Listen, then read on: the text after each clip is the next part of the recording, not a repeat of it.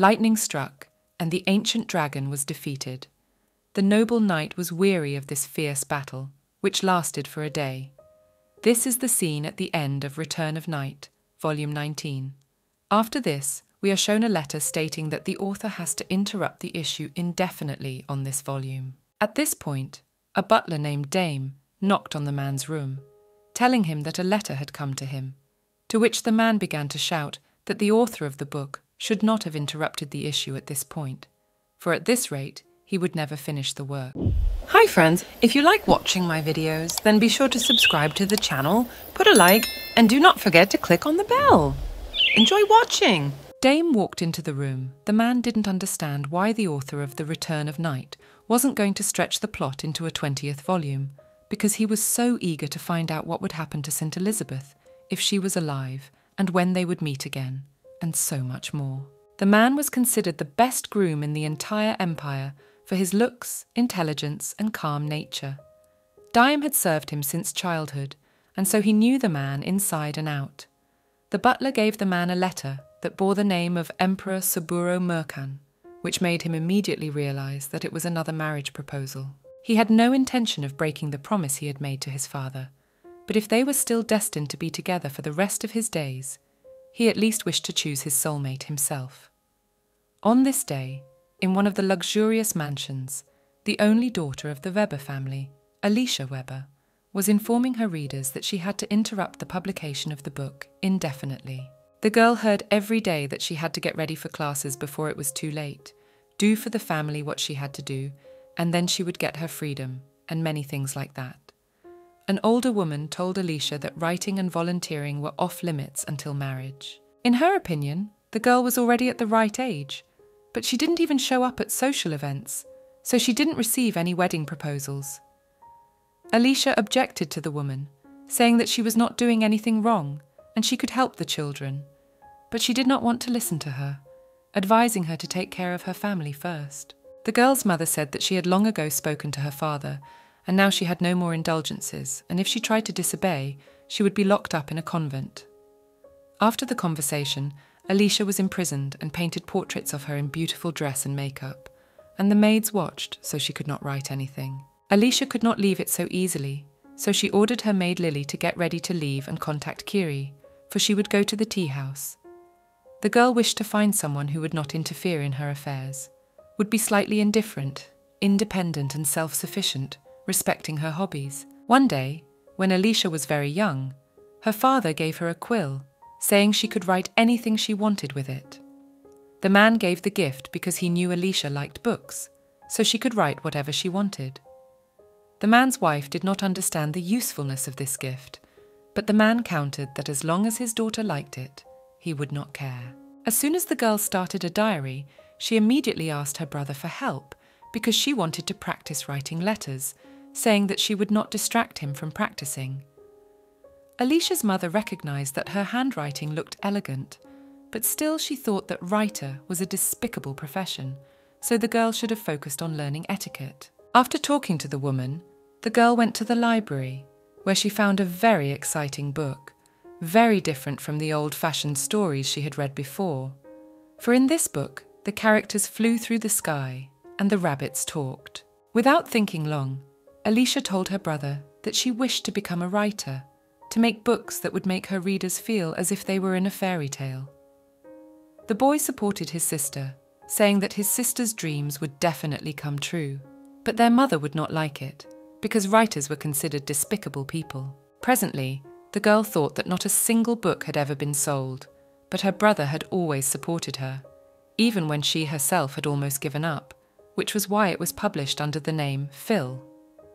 Suddenly, the maid dispelled the girl's thoughts by saying that she had only turned away for a few seconds, and she was already in front of the bookstore, and that her mother would be angry if she saw it. Alicia, with puppy dog eyes, began to ask the maid to stay in the bookstore for just 10 minutes. The maid couldn't resist such sweetness, so she agreed, but still said she wouldn't take responsibility if anyone saw them. Entering the store, the girl immediately found a book, almost all the way out of the shelf, which at any moment could fall off and hurt the customers. She climbed up and corrected the book, but then she slipped on the stairs and began to fall. A man picked her up at that very moment, and she still had her arm intact. Alicia began to explain that her dress had gotten caught under her leg, and there was a book sticking out of the top, and she wanted to correct it, so she fell. The man handed her the book, but she was acting very strangely, so he thought that Alicia was trying to hide that she was reading fantasy novels. The man said that for such cases it was better to ask the help of the administrator, and he left, leaving the girl fascinated by him.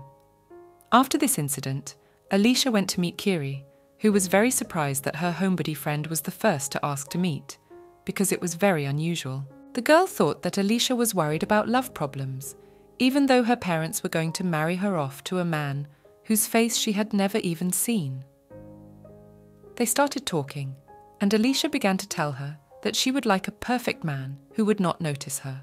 Then she blushed and said that she had recently seen a very handsome guy in a bookstore, to which her friend thought that she had just fallen in love. Alicia thought that if she had to get married, it would be better to marry a handsome man, because such a face could be the inspiration for her novel. Kiri offers to do it her way and choose her own groom, so they were obliged to go to the ball. On the way home, Dame began to ask the man if he was worried about anything, but in return, he received a cold stare. The butler didn't believe he was doing well, as the man had been staring at the return of night in the bookstore all day. The man sat there, not understanding why the author of his favourite book was writing so much, and now he was interrupted, thinking that it was probably due to illness. On the other hand, he thought that the author might have injured his arm, or had problems with the bail bonds. Upon reaching home, Dame brought Duke Armand a whole stack of papers, among them a letter, and it said that a new season would soon begin. Fresh green would flood the streets and begin to please the eye. The Ascent family hoped that the Duke would be able to befriend their daughter, who was turning 17. The most fertile land on the continent, Saburo. A peaceful land where there had been no wars for decades, and the previous emperor had increased the prosperity of the country, and he had 3 sons. The first was named Murkan, and he was the emperor's successor. The second was named Leviathan. He received the title and territories, and then went to Tara. The third son married, but the couple died in an accident shortly after Lesser's birth. His upbringing was taken over by the imperial family. The young man was distinguished for his intelligence, and immediately fell into the disfavour of the Empress, because Crown Prince Abel was weak. Because of the growing anger of the Empress, he had to hide in the library for days, and his only friends were books and Abel, but one day Leviathan, who had no children of his own, adopted a nephew who had lost his parents. So Lesser left the imperial palace and moved to Tara. No one expected the boy to live to 10, but Abel grew up, and Lesser, who moved to Tara, also went through the coming-of-age ceremony, received his parents' inheritance, and became a duke. Things went smoothly then. The Empress's jealousy diminished, and the Duke was able to exhale. But this peace did not last long. With the Emperor's permission, the Empress began to select a bride for Lesser, girls from families without any power.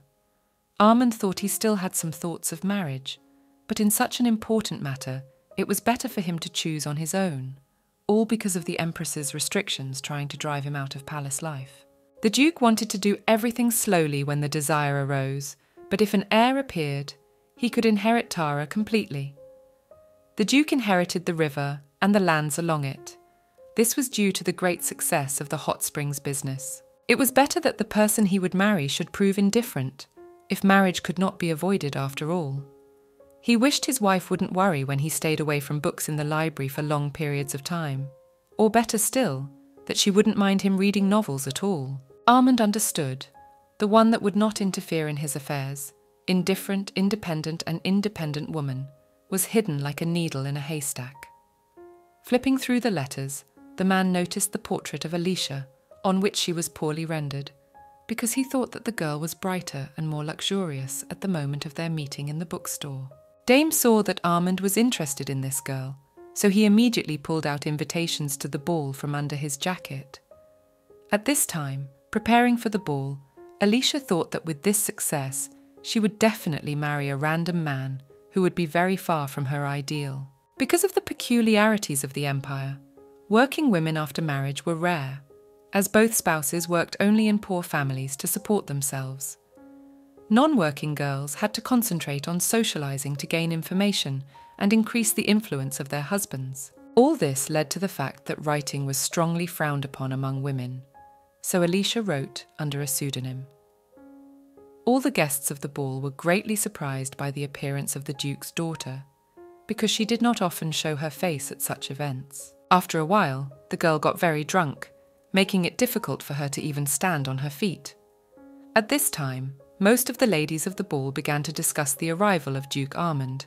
Kiri didn't understand how Alicia, who even on pain of death wouldn't want to leave the room, and Lessa, who was not inferior to her, were on the same ball at the same time.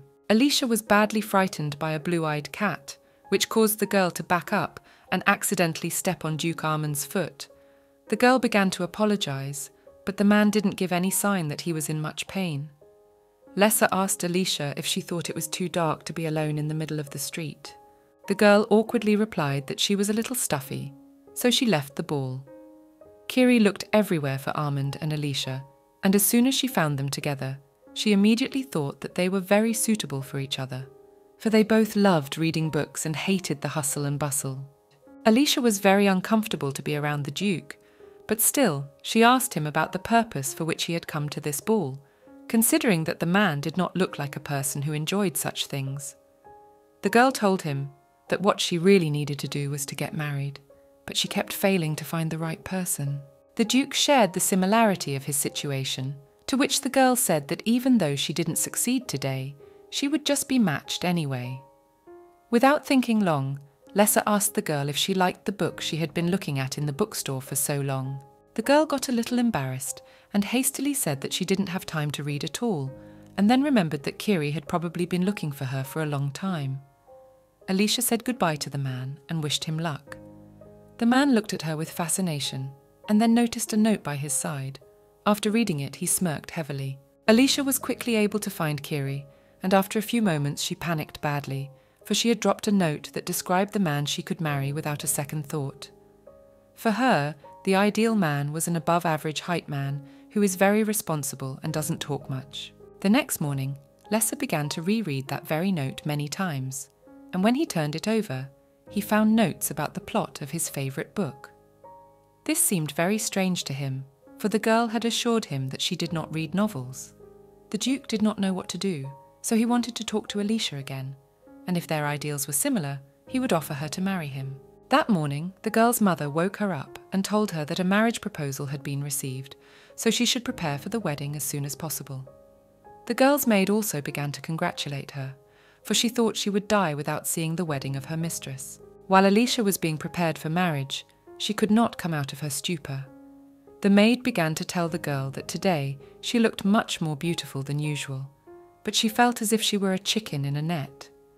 Before the girl entered the carriage, her mother asked her to remember everything she had taught her and not to dishonour the Weber family. At this time, Dame was joking about Duke Armand, for he had not expected that a man would decide to take someone as his wife so suddenly. After getting into the carriage, the man once again looked at the rounded letters written by Alicia, hoping at that moment that he was not mistaken in his choice and everything would go well. The girl reached a park of marvellous beauty where the young Duke was already there.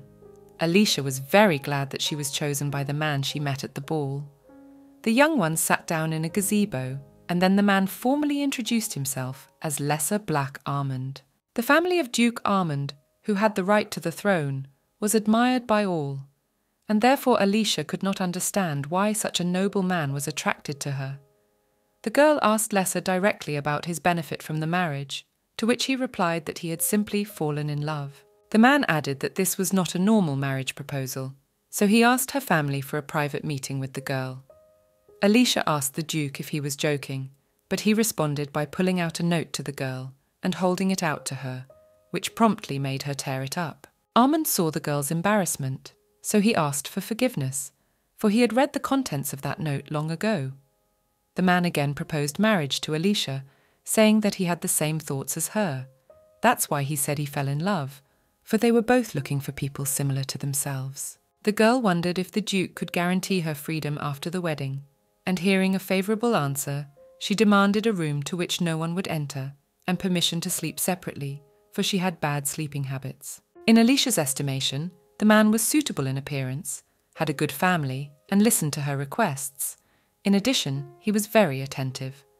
For all the girl's demands, Lesser made his own, saying that he would respect her privacy, but she had to maintain her dignity as a duchess. Agreeing to the demands of both parties, the Duke offered to sign a marriage contract if the girl so desired. Even in the case of arranged marriages, the conclusion on paper was very rare, and it happened only if the head of the family was a married girl, or if she was greatly superior to her husband in status. Dame submitted the contracts, and both signed them. Then Lesser suggested that it was better to state his innermost desires before marriage. The man needed a companion and heir to his family. The Chief Justice, Marquis Weber, and the Duke's father were close friends, so no one could oppose the marriage. Lesser added that they would have the wedding ceremony within a month, and while they were free, they could just go for a walk. During this, the man asked about Alicia's favourite books, to which she confusedly replied that she loved textbooks, since no one was supposed to know that she was a writer. The man felt sorry, for he thought they could have discussed the story of Raiden and Elman together. Alicia couldn't stand it, and began to say that the heroine of the book was not called Elman, but Saint Elizabeth. Only after a couple of minutes did the girl realise that she had screwed up her disguise big time. 2 weeks later, the news spread throughout society. The Emperor was so pleased with the union of the disinterested Duke and the young lady of the Weber family that he even personally wrote a congratulatory letter to the newlyweds. The preparation for the wedding was intense, but everything went smoothly.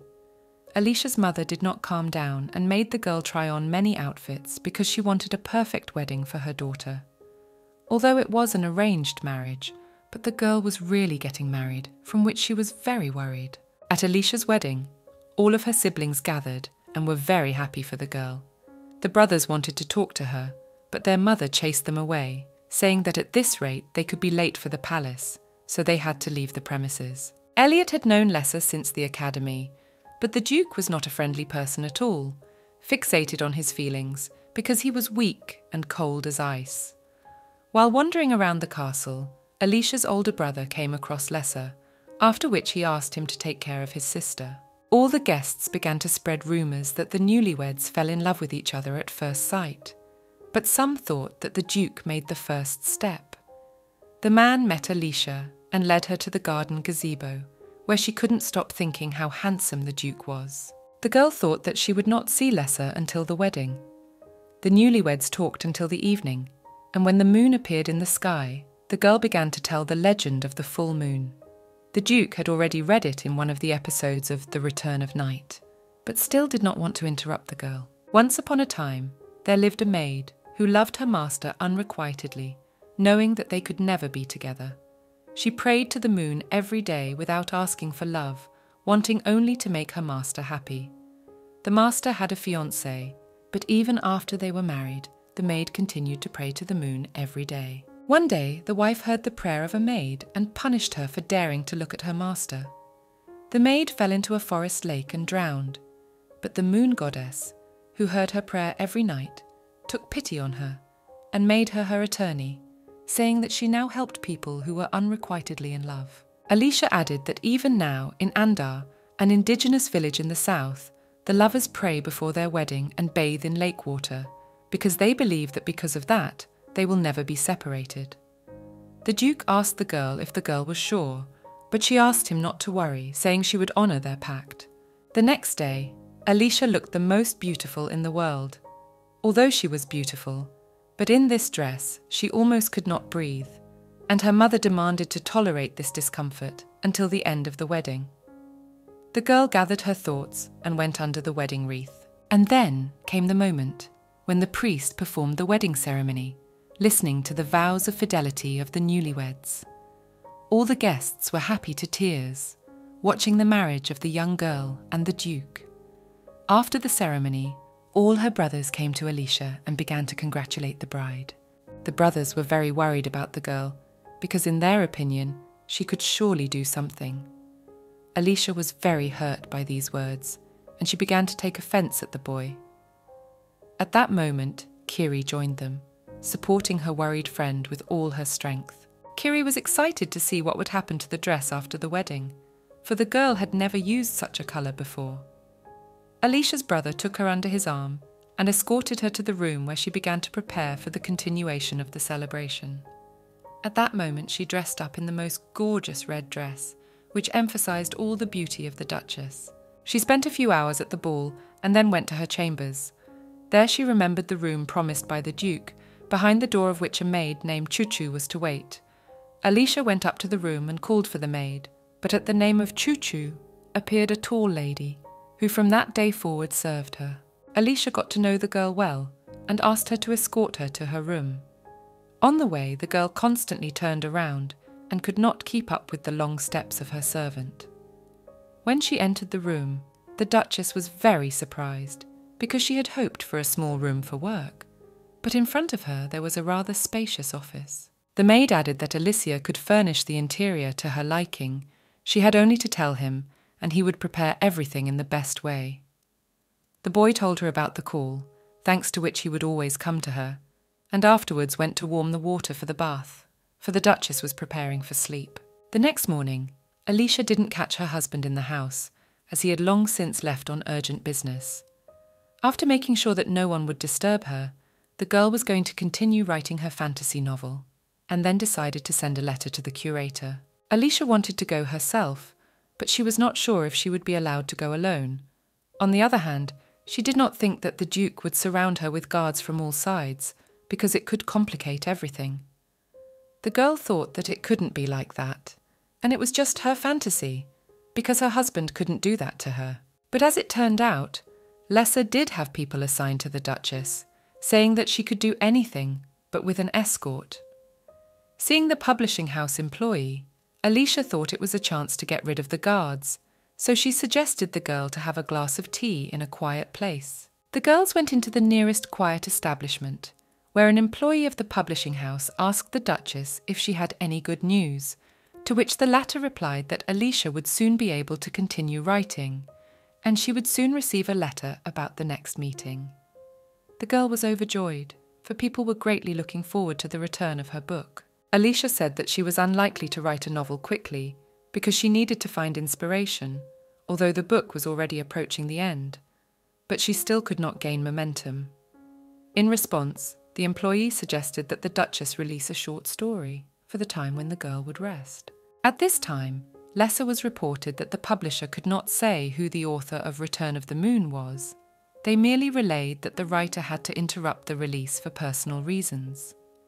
The Duke decided to help the author, saying that if he didn't have enough money they would sponsor him. If he was sick they would cure him. With these words, Lesser personally went to the publishing house to deal with the matter. The next morning, the girl was startled by Choo-Choo, who stood waiting for her to wake up. Alicia took a bath and went to the Duke to say hello. The man said that it was not necessary to come for such a thing, but the girl did not want to listen to him and called the Duke for a joint breakfast. Lesser began to recall a trip to a publishing house where he had suggested that the head sponsor a certain person, namely the author of The Return of Night, for the Duke had heard that he had taken a break for personal reasons.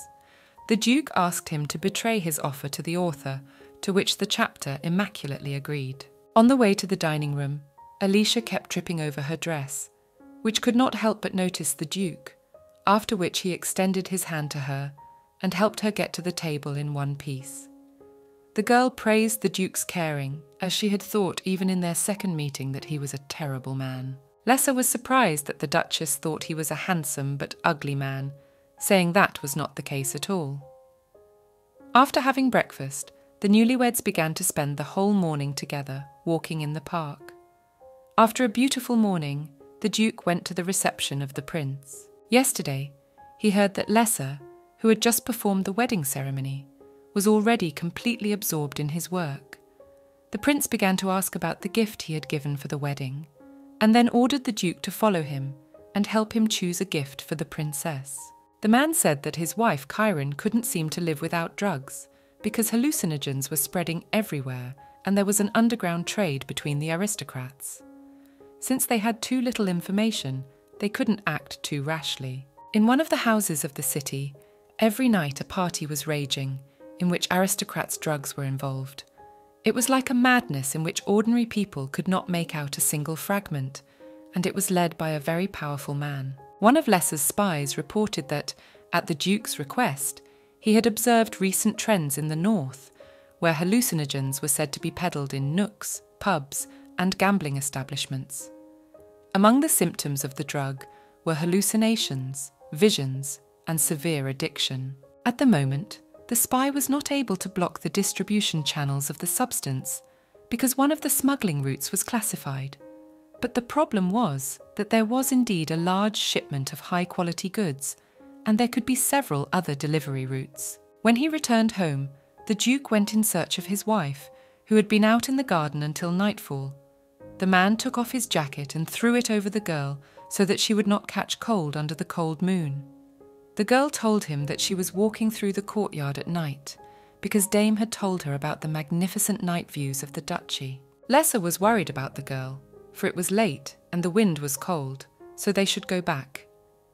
Alicia agreed with the man, asking him not to work too hard. After the walk, the girl sat on the bed and still could not believe that she was the Duke's wife. The next day, a girl came from the publishing house, bringing documents about the financial support of the author of the book, The Return of Night, as a donation. The employee said that not so long ago, an aristocrat had personally come to the publishing house with this proposal. According to her, the man at first expressed his desire to support aspiring writers who are in a difficult life situation, but they had a separate conversation about Alicia, because he believed that stopping the release of the book was connected with any problems. The Duchess was very grateful, and so she decided to find out the name of the sponsor, but there was none, as he wished to remain anonymous. The girl was very pleased with the sponsor's willingness to help her, but she could not accept the money, for the only price the reader had to pay was the price of the book itself. The publishing house employee said that she would pass the girl's words to the director to take care of everything. Alicia kept on asking who her sponsor was, but the woman didn't know it herself, because the only information about him was that he was an aristocrat of the highest rank. Lesser paced the room and recalled moments of past walks with Alicia, finally believing that the girl should not have hidden her infatuation, and when The Return of Night was over, he wished to discuss it with her. At this time, the girl was riding in a carriage and thought that she should write an appeal to the readers not to impose on her as a sponsor. In the morning, the maid handed the Duke the gift, and he immediately thought about Alicia's words that if he was bored, he could always come to her. A few days ago, in the jewellery store Zack, the prince together with Lesser chose gifts for wives.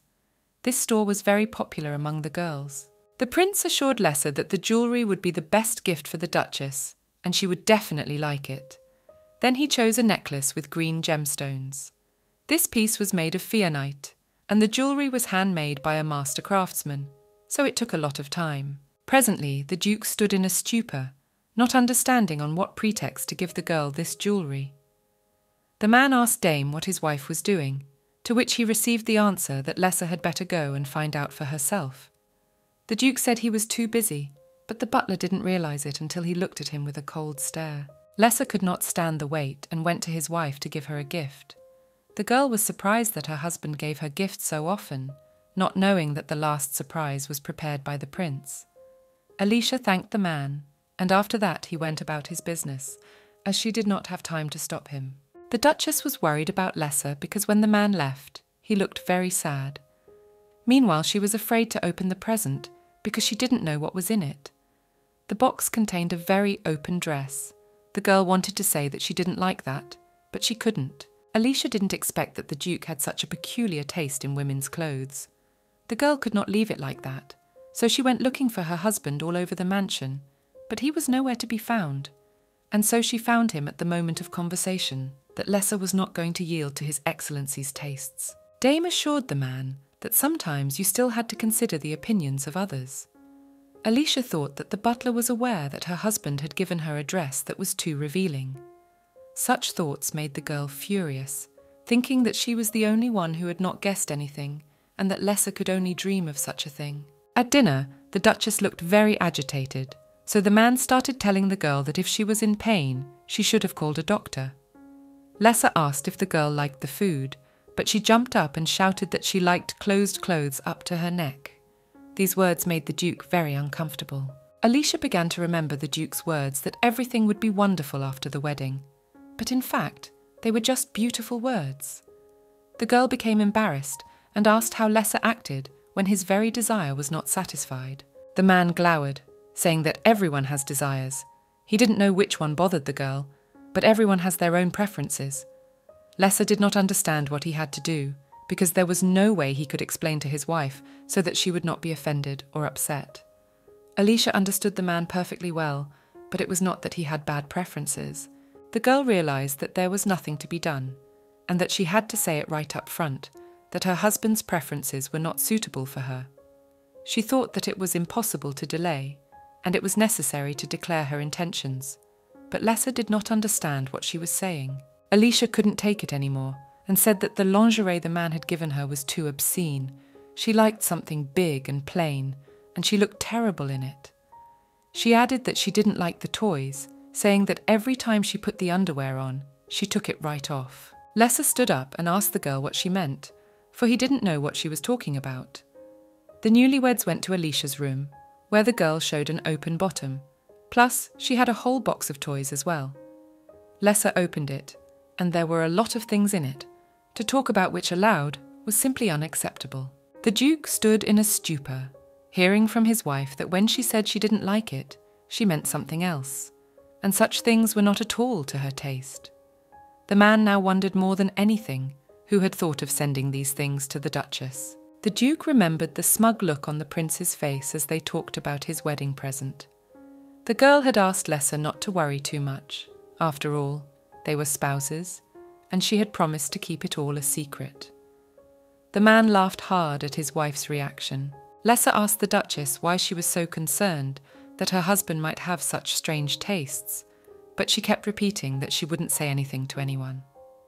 The man cheered once more, and then explained that there had been a misunderstanding, and all those gifts had come from the prince. Alicia was embarrassed to learn the secret preferences of the future heir of the empire, which she could not even tell anyone about. The cheerful Lesser decided to ask his wife if she liked the prince's gifts, so she left them, to which she replied that the man would not live till morning. Lesser asked the girl to trust him, because there was no way he would bully those weaker than him, even as gifts, adding that he had never even dated a girl before, so he didn't know about such toys. After that, he still decided to admit to his wife that he had a slightly different preference, and really liked tenderness. The Duke said that Alicia was his first girlfriend, so he thought that there could be nothing sweeter than tenderness. The girl blushed, not understanding why her husband was repeating with such an expression that she was his first. Alicia was surprised that Lesser stood there and said all this without being embarrassed. The fireworks went off outside the window, and then the Duke remembered the festival that was coming up. The festival would be held during the week after the roses bloomed. On this day, men in love would pick the most gorgeous of roses and give them to their sweethearts, and then they would dance together all night, at which time it was rare for curfews to be observed. Lesser asked the girl if she liked festivals, but she didn't know that, for she had spent days and nights writing before, so she rarely left the house. Alicia liked festivals, but she had never been to one that was dedicated to couples in love, and to be honest, she hadn't been to any regular festivals either. Lesser said that he had been to festivals once before about 10 years ago, but mostly he spent his time at home or reading books. The newlyweds went out on the balcony and began to enjoy the views of the most picturesque fireworks display. The Duke leaned over and suggested Alicia to go to the festival right now. The girl was glad and ran to her room to get ready and change her clothes, and then go down to the entrance of the mansion. Lesser remembered the box and said he would take it away and throw it away, but the girl stopped him, for if they were so thoughtless as to throw away the gift, they might get into trouble with the prince. The Duke was embarrassed, and as he walked away, thought he was ashamed that he had not been so open in a new way. Alicia got ready, and she and Lesser travelled in a carriage to the festival. It was the girl's first time going out, so she was very nervous. Choo-Choo asked the Duchess not to go far away from her, because they did not know what danger could lurk outside the carriage. There were many people at the festival, just walking around and enjoying the sights of the fireworks.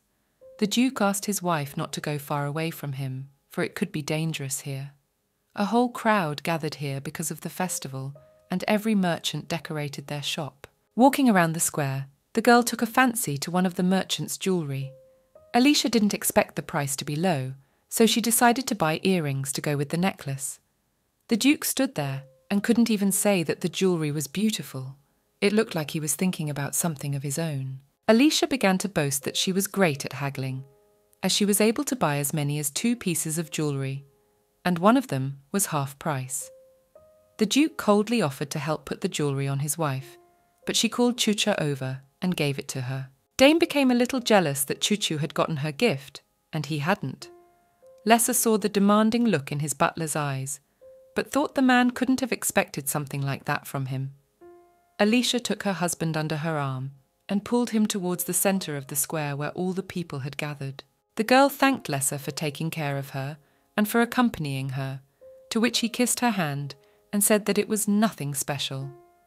The newlyweds saw the couple kissing and felt awkward as they remembered that this festival was in honour of lovers. Alicia wanted to do something, but she was interrupted by the sudden appearance of Earl Mayle.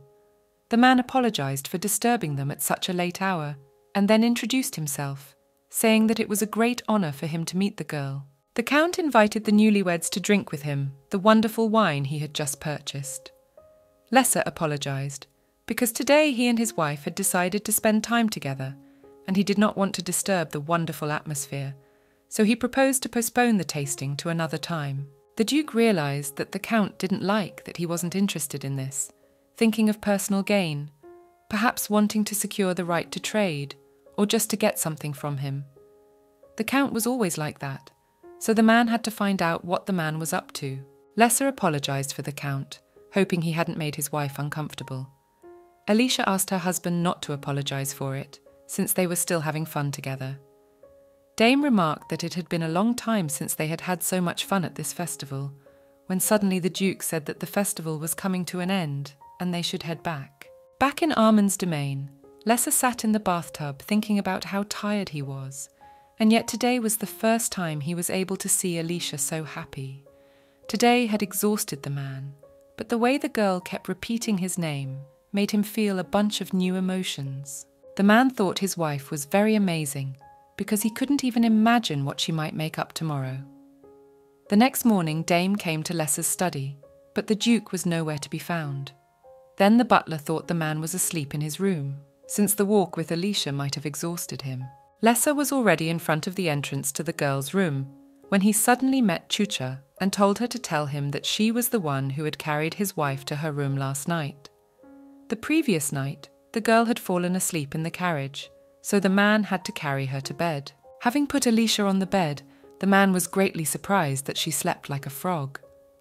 In the morning, Chuchu thought that the Duke cared for the girl, but did not want to embarrass anyone, and now it really felt like they were married. The maid told Alicia that she had carried her to her room when she fell asleep in the carriage, which made the girl blush a lot.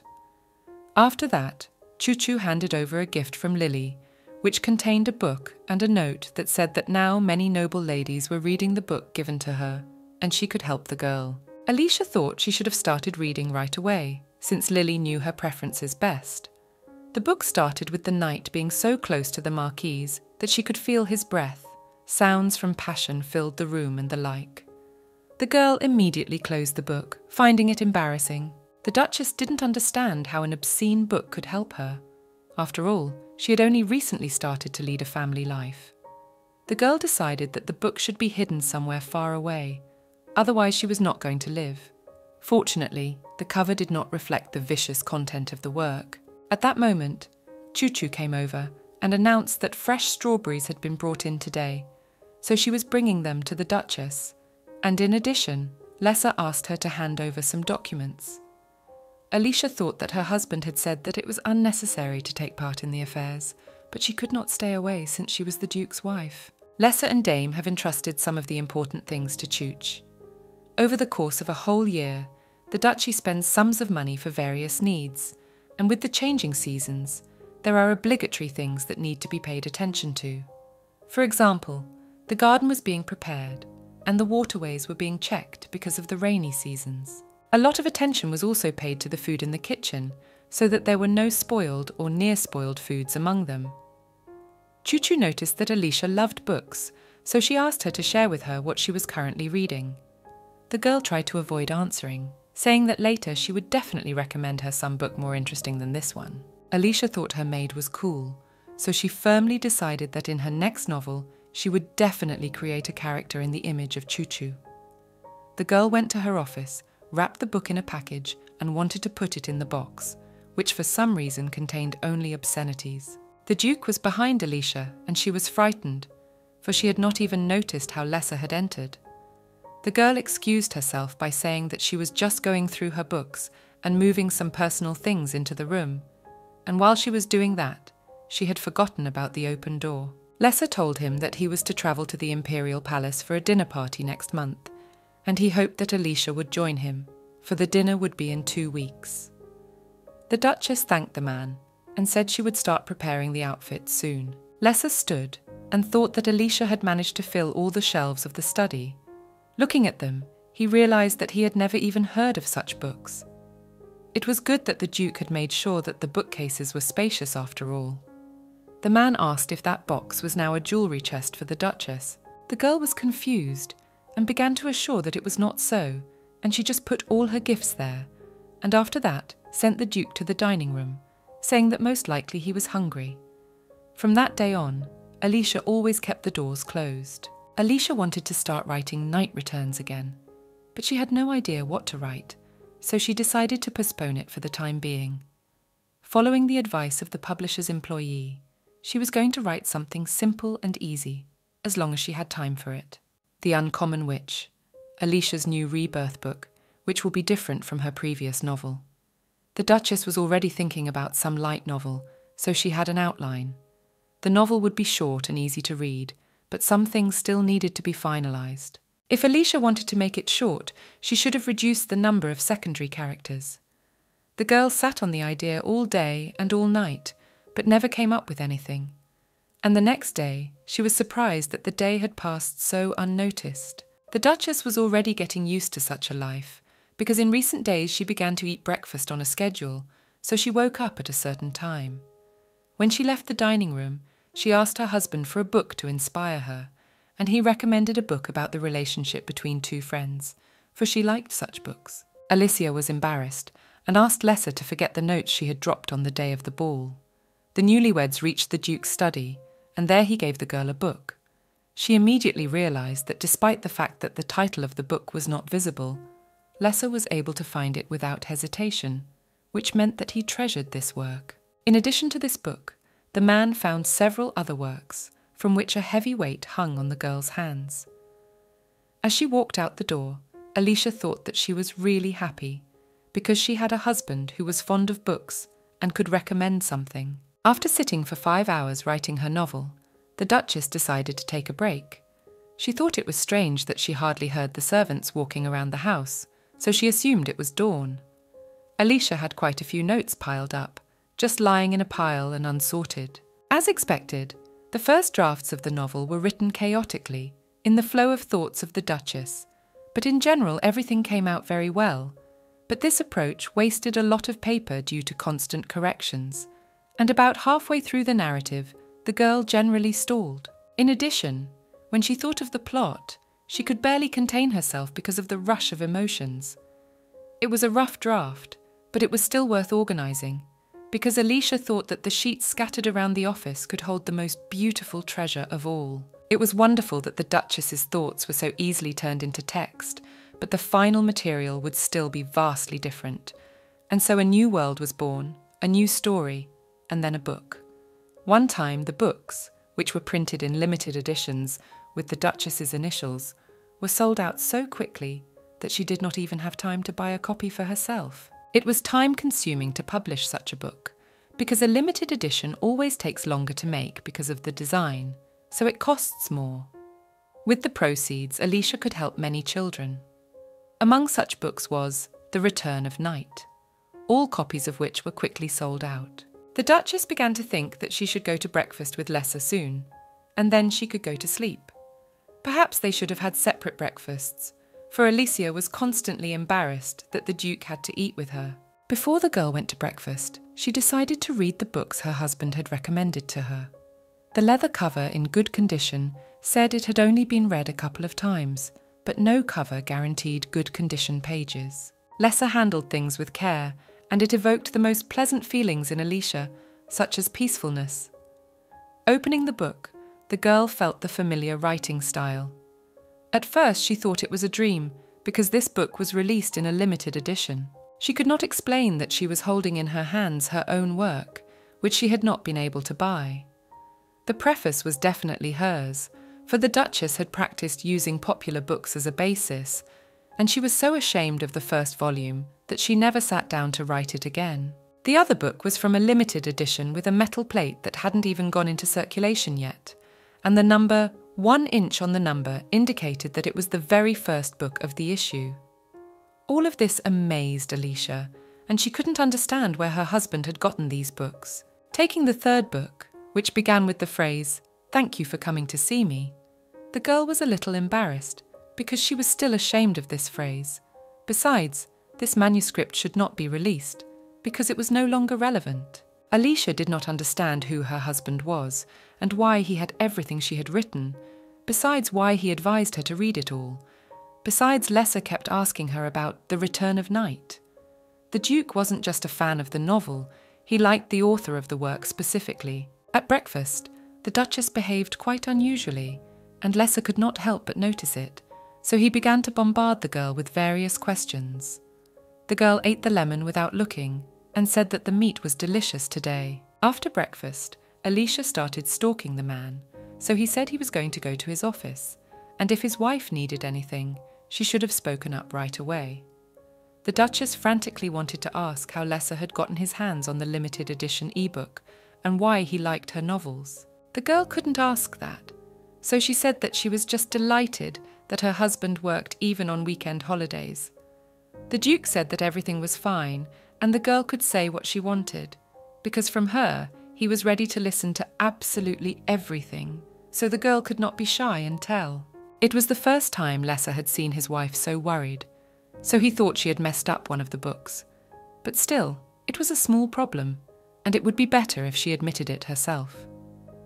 Alicia asked the Duke to shake his hand, but he didn't even know how to respond. And when the girl smiled and offered a hug, Lessa began to think that she was seriously ill. Alicia forgot that the man did not suspect that she was the author of the novel, and she was not allowed to admit it, so she did not know what to do. Lessa put his hand on the girl's head and began to ask her about her health, but she replied that she was fine.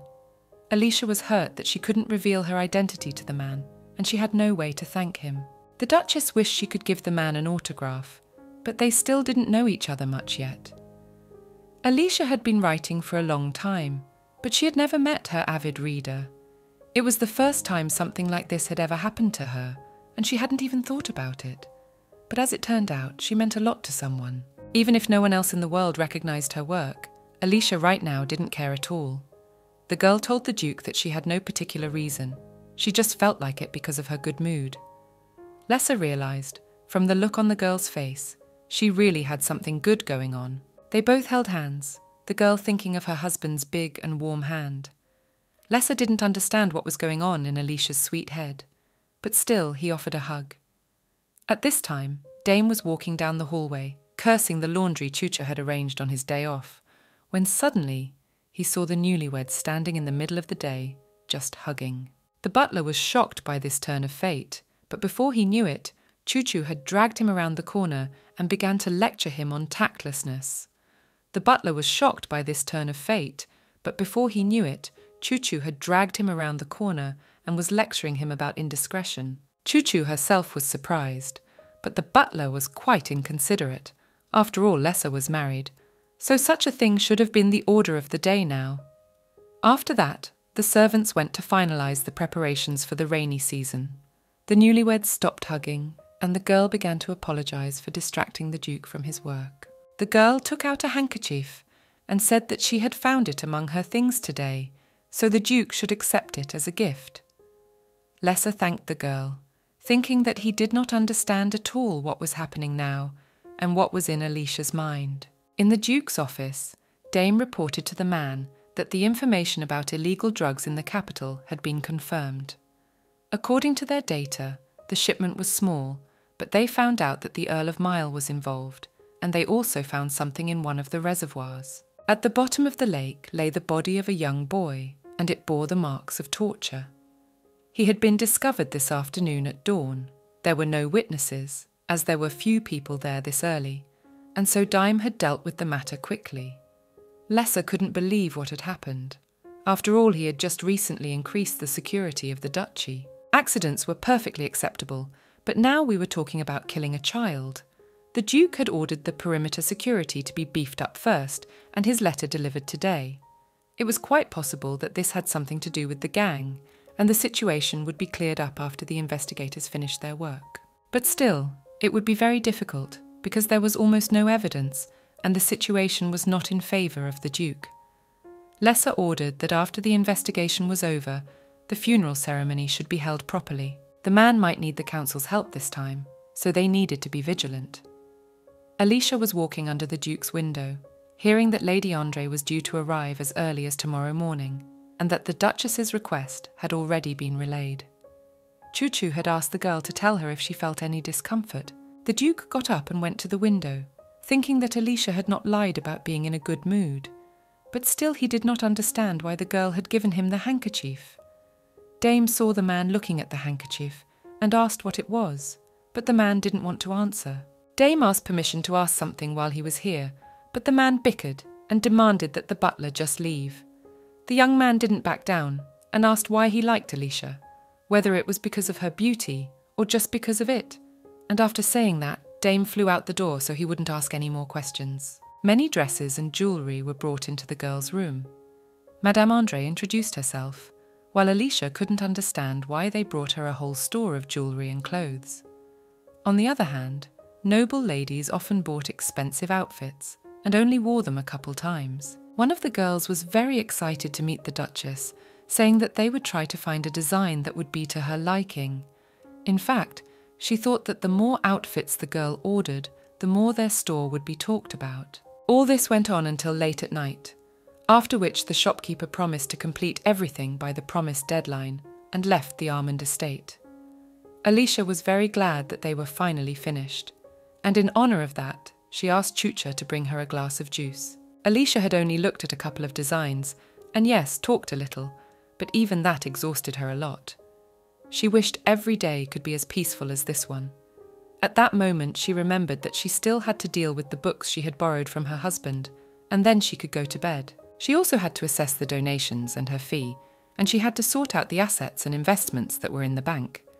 She needed to get things in order for the wedding to go smoothly, and she was too late. Alicia was going to go to the bank the next day, and since she was leaving the house, she should stop by the orphanage, for she had not been there in a long time. The next morning, the girl explained to Lesser what she was going to do, and the latter in turn wanted to send more chaperones than usual. The girl decided to find out what had happened, and after she heard about the murder of the boy, she was immediately horrified. The Duke said that of course he had strengthened the guards, but it was worth being careful, because the investigation was still going on, so it was worth taking precautions. Alicia assured her husband that she would not stay late, and she hoped that the criminal would be caught soon. After breakfast, the girl sat in the carriage and began to think that it was hard to write a novel before dawn, and then to solve personal affairs in the morning. Still, she was travelling with Choo-Choo and an escort today, so she had peace of mind. Alicia was welcomed with open arms by her longtime maid Lily. The girl missed Alicia a lot and was happy to see her. Choo-Choo saw all this and didn't understand why Lily was allowing herself to hug her mistress. Lily apologised, for a moment she had forgotten that the girl was now a duchess, she reminded herself constantly. But like the last stretch, she had forgotten and spoiled everything. Alicia did not care about that, for she was more interested in the thing the maid was to bring. One of the guards volunteered to escort the Duchess on her way to the bank, and she agreed, but on the condition that he would only escort her to the reception area. Lily asked Chucha if she was serving her lady, but afterwards corrected herself, for she was now Mistress Alicia to her. Choo-Choo smiled and confirmed that she worked for her mistress Alicia. These words made her very uncomfortable, in addition to not liking the fact that the simple maid was so tall and very beautiful, for she almost mistook her for a butler.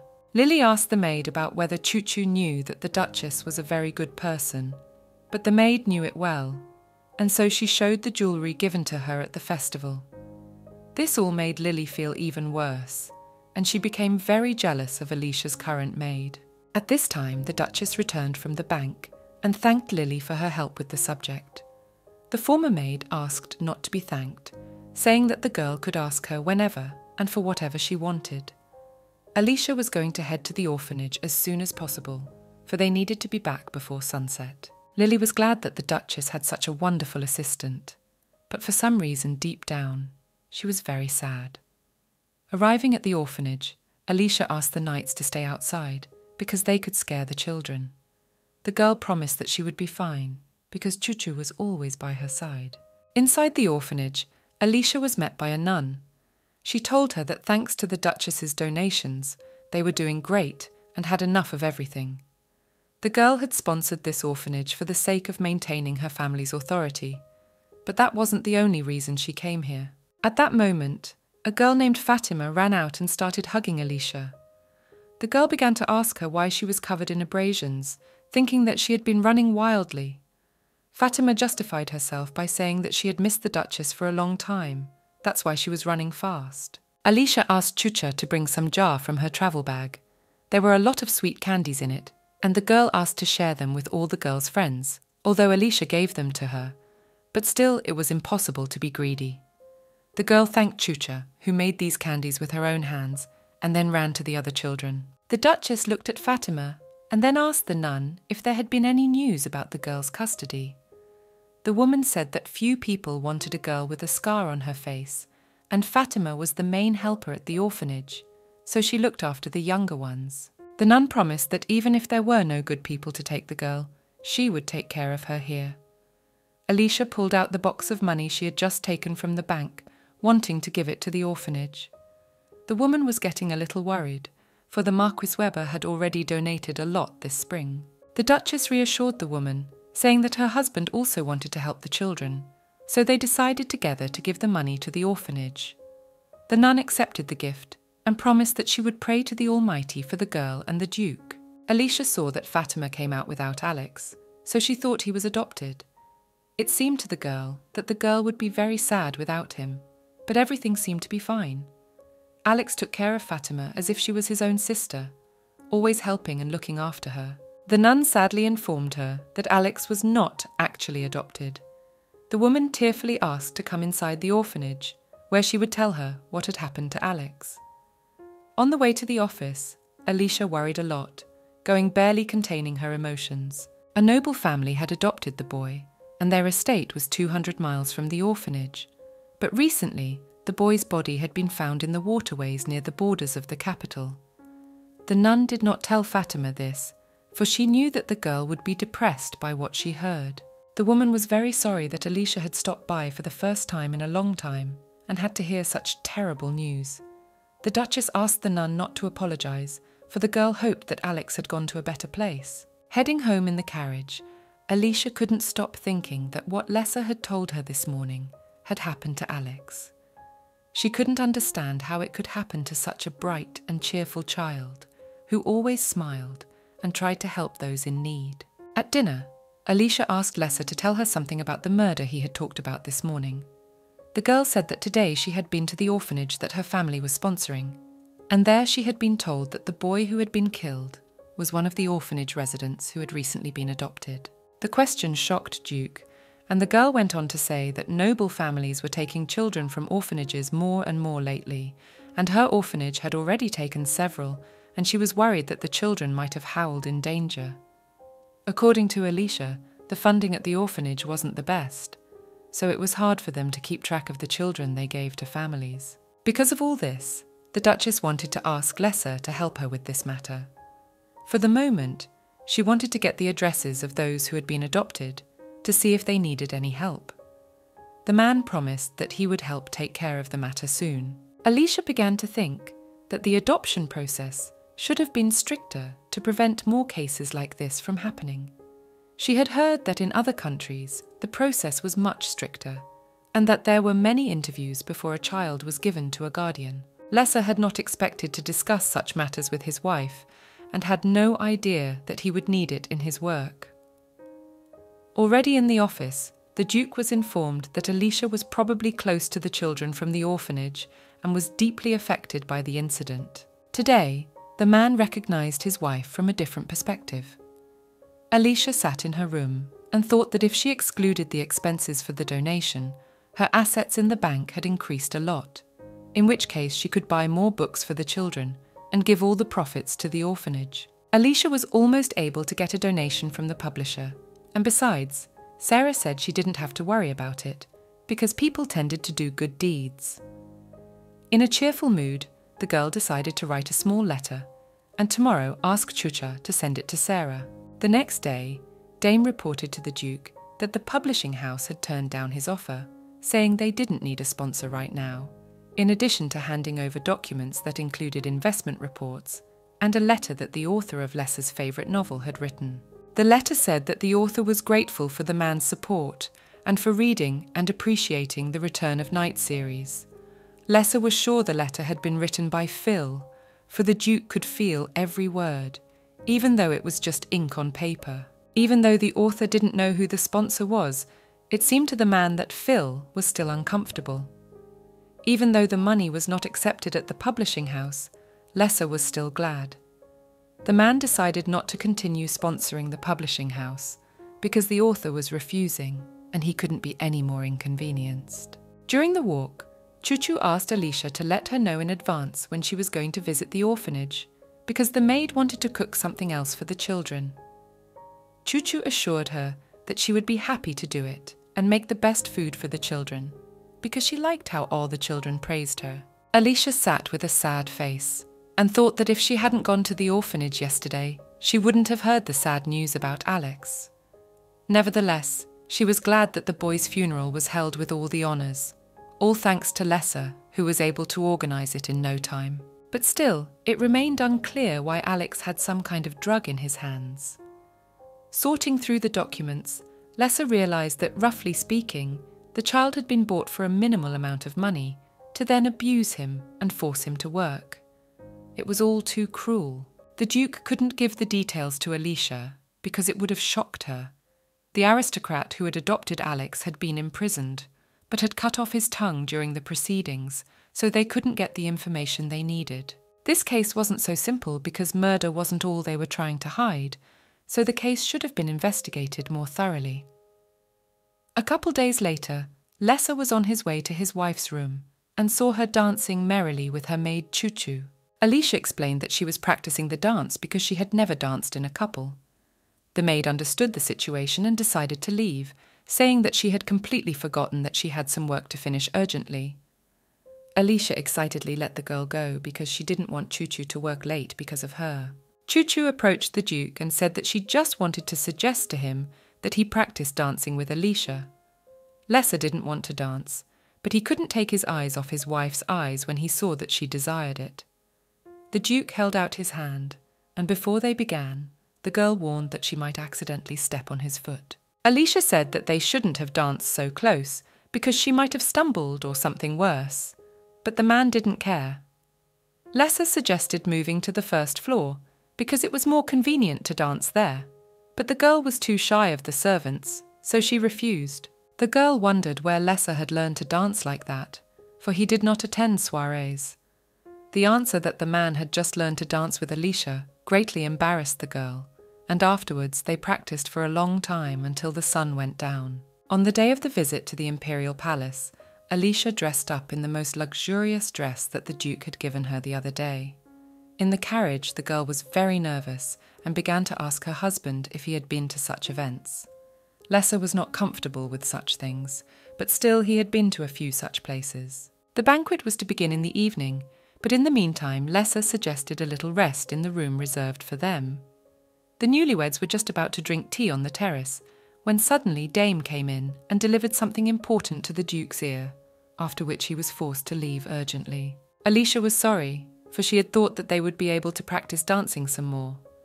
The girl sat down and began to think that Lessa had told her that tomorrow morning the men would go hunting, and the girls would watch a play and have a tea party, and in the evening there would be a banquet in the common room. His thoughts were interrupted by the crown prince, who had come without any notice. The young man from the threshold began to say that he was looking forward to getting to know the duke's wife. The girl wanted to remonstrate with the prince for all his gifts, but she didn't. Lessa came back and said that the prince had come at the most unfortunate moment, but he replied that he had just stopped by to say hello, so he offered to sit down and have a heart-to-heart chat. The prince immediately said that he was just a douche compared to some in the room, meaning the duke. The young man said that the Marquis Weber had once told him about his only and favourite daughter, so the prince was very glad that they had met in person. Afterwards, he asked if Alicia liked his wedding present, from which she thanked him politely. The prince decided to ask the couple if they liked their quarters. Although they were far from the banquet hall, it was the largest and most luxurious room of all. He hoped they were happy here, because it had the best soundproofing and the strongest guards. After such a speech, Alicia thought that despite the prince's status, he still cared about the comfort of other people. Besides, it could be that he was not such a pervert as the girl thought about it. Suddenly, the prince decided to ask an unexpected question. He often rested in this room. Thanks to this, he even had a son. So the prince expected that Lessa would soon please him with similar news. The Duchess was embarrassed by such words, and she fell into a stupor for a long time, thinking over the young man's words. The prince briefly left the couple, saying that they would meet at the banquet. The newlyweds, left alone, were very uncomfortable about what had happened. The girl told Lessa that she should change her shoes, because they were very heavy for walking. Stepping back from her conversation with the prince, Alicia went to the banquet together with the duke. The girl remembered that the hall here was supposed to be incredibly luxurious, and she wanted to look at it very much, but she was still a little nervous. The Duchess thought that they should have worked more on the dance, because it was their first time out together as a couple, and they had to show their best side. There was a nice atmosphere at the reception, because many people warmly welcomed the girl. The prince announced the beginning, saying that the guests could drink, eat, and have fun. At this time, the head of the illegal gatherings was sitting with a girl and relaxing. He could have gone dancing with everyone, but he didn't care about the fun. After dancing, Alicia looked very tired. Besides, today was a very long day, and tomorrow was to be exactly the same. Suddenly, the girl remembered that there was only one bed in their room, which meant that they could sleep together. The Duke asked his wife not to worry, for there were 2 bedrooms in this room. Alicia breathed a sigh of relief. The Emperor's words during the day had made her nervous, but now everything was fine. The next morning the men went hunting, and the women watched the play and went to a tea party. At this tea party, the Duchess managed to get acquainted with Count Dmitri's wife. The girl thought that the Countess was so friendly with her because they were the same age. She was very nice, and unlike other aristocrats, she didn't try to teach Alicia anything. The girls who dominated the capital society were gathered at this table, so the Duchess didn't understand why they needed to get close to her. There was no princess or empress with them today, but there were always the cunning vixens of high society, eager to take their place. Count Hermann's wife began to tell Alicia that Duke Armand cared surprisingly much for the girl, though in her opinion, it was not surprising. The girl asked the Duchess to come more often to their meetings because she would always be happy to help her. Alicia was so worried, but the Countess came with good intentions, so she began to think that in the eyes of others she seemed to be a green newcomer in the world of married ladies. In any case, the Duchess had to make sure that socializing with others benefited her. On the 3rd day, there was a charity fair organized by the nobles. Alicia was happy that they managed to raise a lot of money that went to a good cause. 2 days later, the girl began to think that she should have published a new work, but she could not bring herself even to take a pen in her hands. Today, Alicia was able to write, for it seemed to her that inspiration had visited her. She picked up Return of the Night, thinking that maybe she could write a sequel. In the evening, the Duchess couldn't understand why she couldn't write. She had already thought of the end of the new book in her head, but now nothing was working, and she couldn't finish the ending. Alicia wanted to publish the last volume of Return of Night as soon as possible, so she could see Lessa reading it. Choo-Choo knocked on the room, saying that the Duke had already arrived. The girl didn't hesitate for a second and ran to meet her husband. Lessa had finally returned, and now they could spend time together, see each other at dinner, and say, "Good morning." The Duke put his hand to Alicia's head and felt the softness of her hair, and then suggested that they go to dinner together. The girl ran to change her clothes, and the man remained standing, not understanding why he did it. At this time, the red-haired man was in some dungeon with a bunch of cages and bars on the doors. Count Mile approached him, saying that the imperial family had been very busy these past few days, and everyone was very unhappy about it, and he would like to share the force with him. The man said for the umpteenth time that he didn't need it, but the Count didn't recall that. Mail reported that everything was ready, and all that was left was to give the command. The Count considered Chiron an incompetent and narcissistic type, but he was easier to work with than Lessa and/or Abel. It seemed to the Count that the man had been bored the last few days, so he thought of an amusement for him. One of the men was taken out of the cage, and Chiron began to think that slavery was outlawed at the legislative level, which meant that all the people in the cages were their debtors. Mail gave the order to start the show. The two men remained in a circular room that looked like an arena, and then released several wolves, which brutally mauled the men. All this was watched by a multitude of people hiding their faces under masks. Chiron wasn't interested in such shows, so all he had to do was drink his wine. The Duke asked again what he thought of the proposal to give him the force, but he just promised that he would think about it later. Chiron didn't really need to think about it, because he didn't like the idea. The next day, Alicia went to Sarah's house, because she was very bored sitting at home. The woman noticed that the Duchess had a flowery appearance, so she asked if Lessa knew that she was Phil, but the girl replied that she had decided not to burden him with it for the time being. Sarah asked the girl not to push herself, for she must have realised how important it was to write a quality book. The Duchess held out the manuscript, which had changed since their last conversation, telling the publisher's employee to read it and assess whether the book could be considered complete. Sarah studied everything thoroughly, but Alicia thought she didn't like it, because she kept looking away and stammering when she tried to say something. The girl said that everything was fine, and her behaviour was caused by the fact that the Duchess had a very different writing style. Perhaps it was due to the new plot, but the manuscript still turned out interesting. Sarah noted that the girl's works up to this point had been radical, as in The Night Returns, but the new novel, The Inquisitive Witch, was quite mild. Alicia said that this time the book was short compared to the others, so she decided to try something new. The main thing for her was that the book would sell well, and she hoped that in the future it would become even more popular than the others. The Duchess had wanted something new for a long time. She felt like she wouldn't get anywhere unless she changed her writing style, of course, a decision that could play against herself.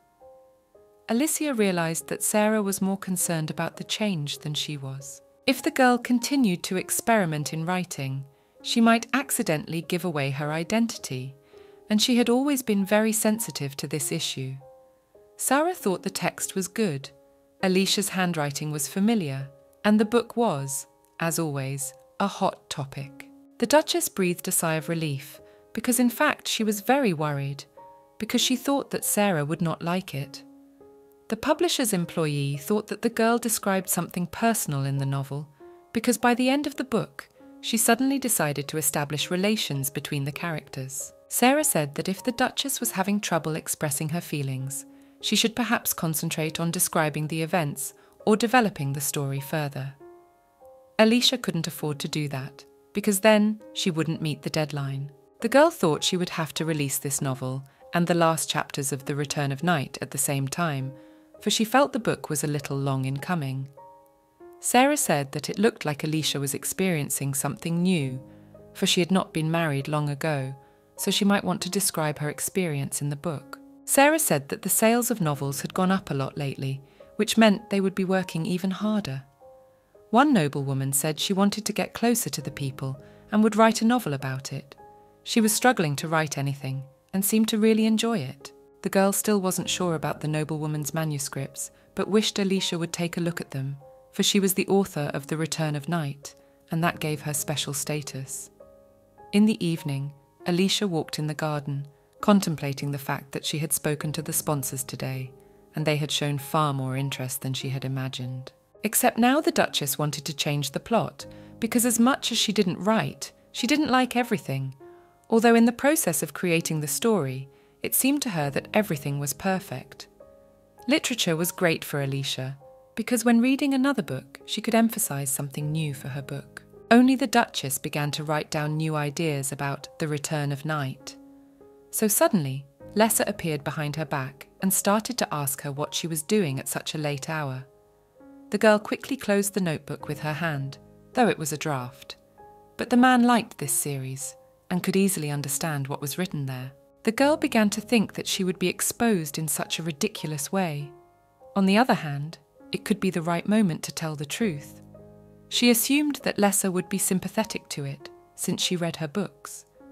Alicia already wanted to tell everything, but the man began to wonder if his wife had decided to write her own work. Alicia thought that Lessa didn't understand anything, so she said that recently it was fashionable among the nobles to write their own works. Besides, she was a little embarrassed, so she forbade her husband to peek.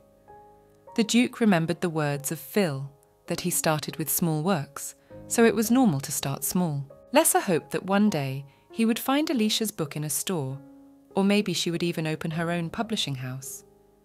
The girl said that she would not show the book to her husband, to which he was upset, because she had been very cruel to her first and most noble reader. The next afternoon, the Duke met with his wife's older brother, who was very uncomfortable talking about his sister as a duchess. Lessa said that if the young man had no urgent news, they could continue this conversation later, but now it was better for the Duke to return. Late in the evening, Alicia sat in her office and thought that if nothing changed, she would have to postpone the publication date of the book, and because of all this turmoil, she couldn't sit down and write properly. The girl decided to distract herself a little and take a walk alone, but on the way she was caught by Lessa. The man suggested his wife to sit down in the gazebo and drink a couple of glasses of selected wine. The Duchess was a little cold, so she hoped that the drink would warm her, and in response, Lessa took off his jacket and covered the girl's thin shoulders. Alicia began to feel Lessa's warmth and scent, thinking that the man had always taken care of her. The wine was strong, but had a great flavour, so it had to be drunk slowly, otherwise one could get drunk quickly. The girl liked the drink very much and decided to find out where it came from, and as it turned out, the wine was specially brought from Tara at the prince's request. The city of Tara had the second largest territory after the capital. It was rumoured to be a fertile and very beautiful land. Alicia had always wanted to go there, but she had never been able to. The Duke told her that Tara was usually warmer than their duchy, especially after the rainy season. Lessa wondered why the girl looked like she didn't like it here, so he asked his wife if she felt uncomfortable or needed anything, to let her go straight to him.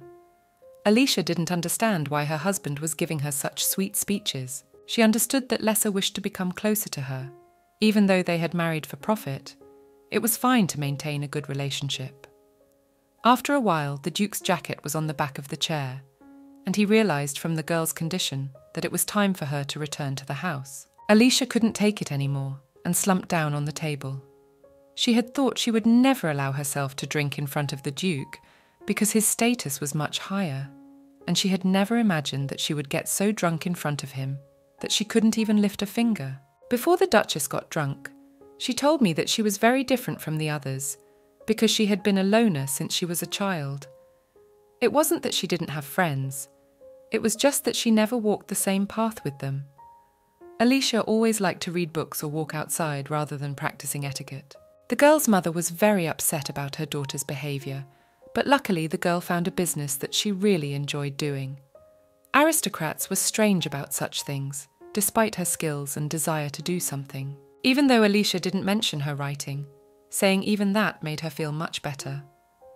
After listening to the girl's speech, Lessa said that she could do anything, as there were no prohibitions for her in his house. The Duchess noticed that the bottle of wine had run out, so she offered to open another, but the Duke did not want to do that. because they had already drunk a volume designed for at least 3 people. The girl jumped up and went to get another bottle, while the Duke tried to stop her without success. When Alicia returned with the drinks, she found Lesser sleeping on a chair, went up to him, and began to think that even asleep, the man looked as handsome as ever.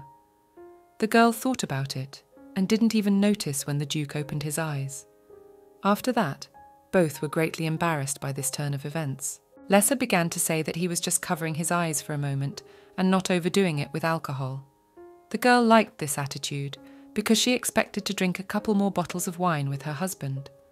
Pouring the drink into a glass, Alicia could not stop thinking that her heart almost stopped because she was so close to the Duke. The next morning, Alicia began to realize that with such a hangover, she wouldn't be able to write anything, so she decided to concentrate on thinking over the plot of the book.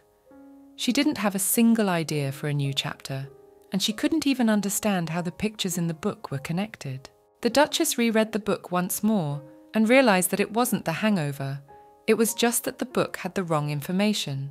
But she still needed to walk to the herbal store because she wanted to get to work as soon as possible. In the store, the seller told Alicia that some plant was poisonous and was famous for its sweet smell, but in spite of this, it was used in medicine.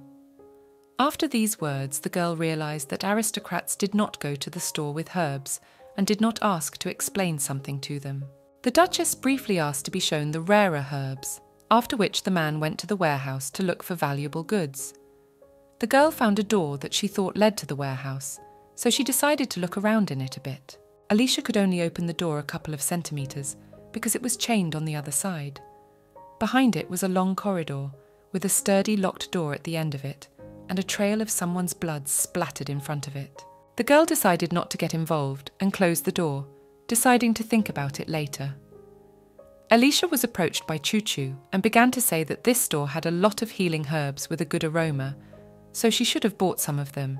On the way home, the Duchess couldn't stop thinking that of course it was good that they had managed to find many of the herbs they needed, but she hadn't been able to get her hands on some of the rare ones.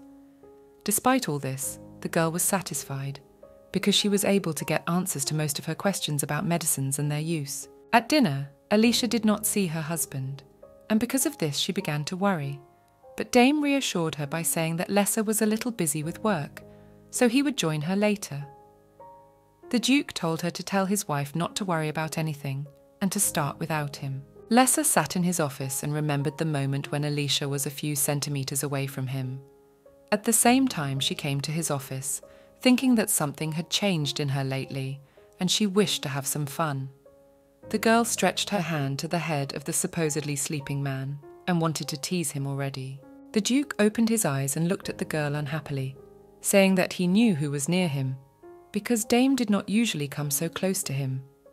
Alicia asked him why he pretended to be asleep, but in response she got a counter-question about what the girl was going to do to him.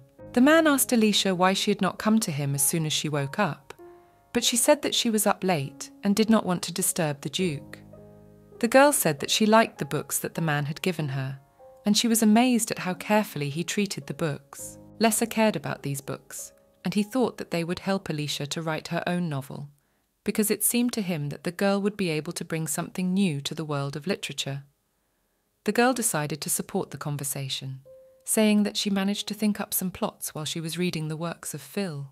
The Duke was not relieved because, unfortunately, his favourite author had abruptly stopped releasing books, and it bothered the man a lot. Besides, there was still no final volume of the book. Alicia had never realised before that she was such an irresponsible writer in the eyes of her readers. The girl suddenly turned pale and tried to leave the room, not accepting Lesser's help, who wanted to walk her to her room. Alicia crawled under the blanket and began to feel sad, because now she thought she was a bad writer. In the morning, the Duchess constantly avoided seeing Lesser. She realised that she had no reason to do so, but at the sight of the man, despair came over her again after his words about the final volume. When she got to the study, the girl still didn't want to do anything, wanting to just sit and relax. Alicia tried to pull herself together, but she was once again plagued by thoughts that it was heartbreaking to hear such harsh words from a reader who had even a limited edition. After getting the lion's share of motivation, the girl spent the entire day writing the piece. The Duchess had been sitting still all day, and her whole body ached, so she decided to take a walk before going to bed. Just when the girl thought she was alone, Lesser immediately appeared behind her. Alicia asked him not to approach, so the man decided that he accidentally offended his wife with something. The Duchess decided to share the story, assuring the man that it was hers, but a close friend of hers, or rather an acquaintance of her friend who had a close friend. Lesser asked not to languish, after which the girl began to say that the man she was talking about was not famous, so the girl did not know what books came out from under his pen.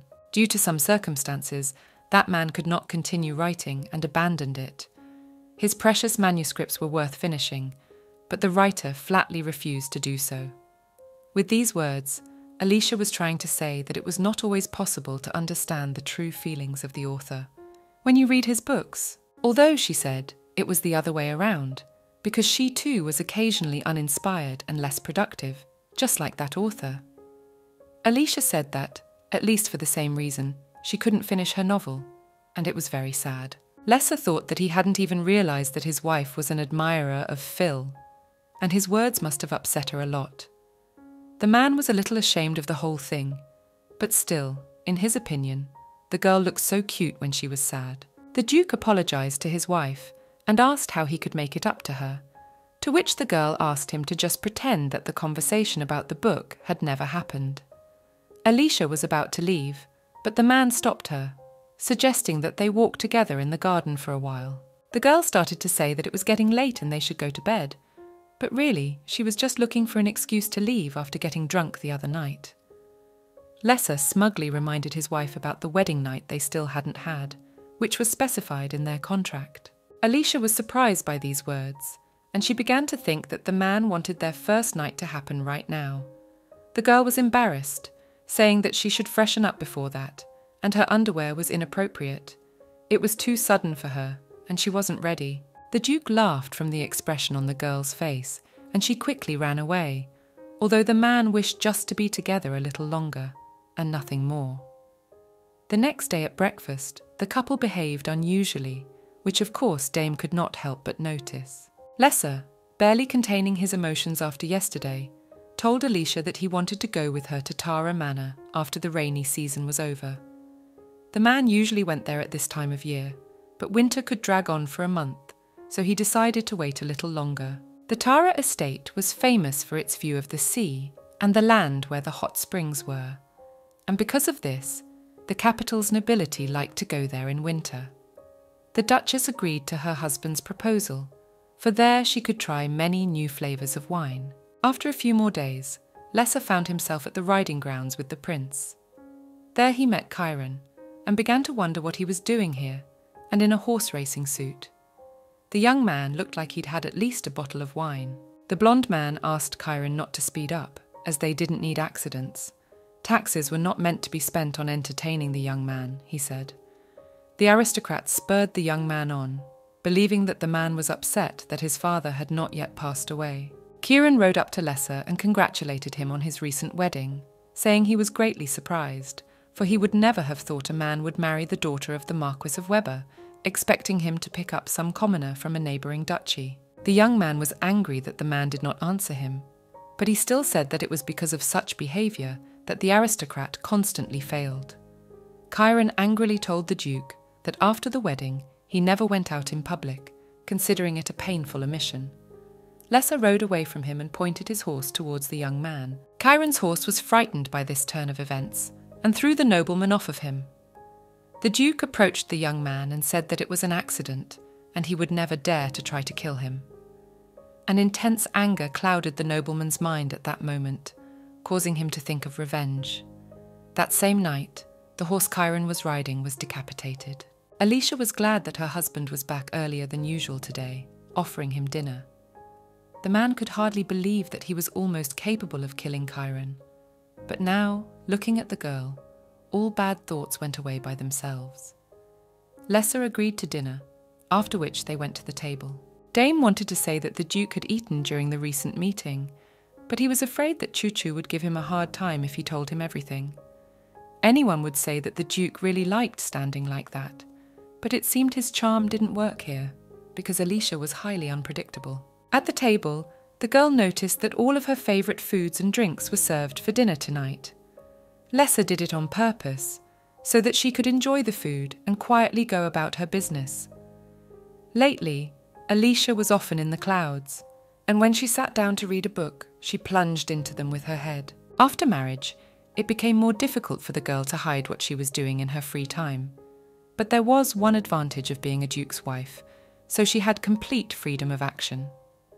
Lessa did not follow his wife's every move, nor did he have servants for the same purpose. Alicia just wished she could tell her husband that Phil was her. The Duke thanked the girl, for in his opinion, it was thanks to her that he had spent an exceptionally pleasant evening dining with her. In the morning, the girl was quietly reading another novel, as suddenly she noticed Lessa in riding clothes, and decided to ask him where he was going, because he was supposed to have a day off. The man told her that he had been called to the grounds to ride horses. Alicia was very eager to ride a horse, thinking that even if she got wet, she would still be happy. The girl was very happy when her husband invited her to go with him, but she was still worried that she had not warned him in advance, and there might not be a horse for her. The Duke assured his wife that they should not worry, the preparations would not take long, so they should just go there leisurely. The moment Alicia got on the horse, the man decided to ask her if she knew how to ride a horse at all. Alicia modestly replied that she had once learned to ride, but after a few attempts, she quickly gave up. In fact, she was taught horseback riding from childhood, because the main character of Night Returns loved horses, and the girl wanted to describe it as realistically as possible. The Duchess told the man that he might not insure her, and she would manage all by herself. Lessa was very well, because the girl always went in a dress, but now he was confused when he saw his wife in such clothes. He thought it would be nice to go horseback riding in the duchy fields more often. The girl felt very uncomfortable on the horse. In her soul, she was already ready to participate in real races and win prizes, but her body said the opposite. Alicia didn't think it was her age, although on the other hand, she had only walked from the table to the bed. Alicia didn't want to slow Lessa down, so she asked him to ride ahead of her, saying that she preferred a slow ride so she could enjoy the views. The man realized what was wrong and asked the Duchess not to worry, for sometimes he liked to ride slowly himself. The Duke noticed that it was the first time the two of them had gone out together, meaning that there was no one else around but them. The girl had a lot of fun, so she told her husband to invite her out more often. They both had fun until the evening, and then they went back to the manor. In the office, Lessa was informed that Alicia had not spent any of his money. The man had tried to significantly increase his wife's spending budget, but she hadn't spent it at all. The marriage had been arranged out of mutual necessity, but still the Duke did not want Alicia to ever regret it, so he tried to give her everything she needed. Lessa wondered what his wife did for a living. The girl was not one of those who chased luxurious outfits, but her clothes were not bad either. But some of her books cost as much as a whole store with clothes. Choo-Choo said that Alicia always carried a purse and paid with money from it. Alicia always paid in cash, and sometimes she even bought expensive gifts for the maid.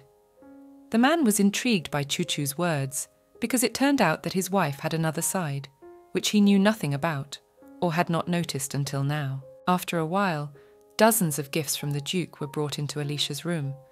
The servants did not stop carrying boxes, while the gifts were even more than those she had been given at the wedding.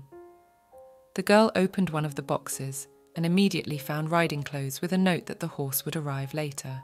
Choo-Choo decided not to distract Alicia, leaving her to sort through the pile of gifts that had no end in sight. The next day, the girl met the Duke in the garden, showing him how the necklace presented by the man looked on her. The man simply replied that the jewellery was nice, which made the Duchess unhappy. In her opinion, Lessa must have said it was very beautiful, for it was his gift. The girl thanked him for the riding uniform, saying she would try it on for their next ride, on which she was sure to overtake her husband. In his office, the Duke thanked Choo-Choo for her hard work, as she had worked hard to compile the list of gifts, so she could ask for anything she wanted. The maid pushed a sweet speech that serving Lessa and doing his bidding was the best joy of her life, and besides, the gift that the lady liked the most was chosen by a man. Alicia came out of her office with a completely blue face. She was sore, her throat was dry, and her eyes were tired, but she had managed to finish her writing a day earlier than originally planned. It was like a weight lifted off her shoulders, but she wanted to sleep more, and she had to have breakfast with Lessa. The Duchess, not thinking long, decided to go to sleep and then check the text again. But first she needed a drink of water, otherwise she could die of thirst. The Duke noticed the girl and called out to her, but she didn't hear it. The man thought that she wanted to be alone, so he decided to follow her to the dining room and deal with her there. The girl didn't stop, thinking it would be better to have a glass of something strong and go to bed. Lessa, who was following her, realized that she was heading for the wine cellar, but he didn't do anything about it yet. Alicia came to her senses, saying that she shouldn't do that, or she might sleep the whole next day. Having decided to do without wine, Alicia headed in the other direction, leaving the incomprehensible Duke to think why she didn't notice him. In the dining room, the girl still could not find a glass of water right in front of her eyes. The man handed her a glass, which made her very frightened, because she had not noticed it until now. Lessa began to ask why the girl was awake, but she excused herself, saying that she had already fallen asleep, but at the last moment, her throat had gone dry. The man realized that Alicia was probably sitting in her cabin all night again, writing or reading hard. The man said that the Duchess obviously should have gone straight to bed right away, as she was falling asleep on the fly. The girl started to refuse, because she had to have breakfast with her husband, but he asked her not to worry, deciding to postpone the cooking until Alicia woke up. The Duchess casually said that she would like the man to join her. Lessa agreed, but still wondered if he could go into her bedroom, though on the other hand, she had asked for it, so there was nothing to do. The man escorted Alicia to her room and asked the maid not to wake her until she woke up herself. The next day, the girl got out of bed and was about to go to the dining room, when suddenly she found Lessa on the threshold of the room, after which she hastily closed the door, because she did not want her husband to see her in her pyjamas with a nest on her head. Alicia quickly threw a blanket over herself and looked out the door, wishing the man a good morning. The cheerful Lessa replied that it had been night for a long time, but the girl did not react in any way, asking her husband to pretend that he had not seen her like that. The next morning, Alicia went to the tea house and finally managed to sort out all the accumulated manuscripts. After finishing all the chores, tea and dessert seemed especially delicious to the girl. Alicia decided to take the weekend before the book came out and spend most of it sleeping. One of the days she attended Count Dimitri's tea party, where she managed to get a lot of interesting information about the fashion world in the capital. The Duchess also met with Kiri, whom she had not seen for a long time. At this meeting, the girls discussed Elliot and things related to him now and then. Alicia even managed to visit Count Hermann's wife, where his wife told her that the necklace presented to Lessa was the work of a jeweller living in the south. He produced a limited number of unique jewellery, and it was very difficult to get them. So the days of the main character passed, and after a while, she received the news that the book was ready. At the meeting with the publisher's employee, the girl was able to look at the finished books for the store and at the books with the special cover that Alicia had asked for.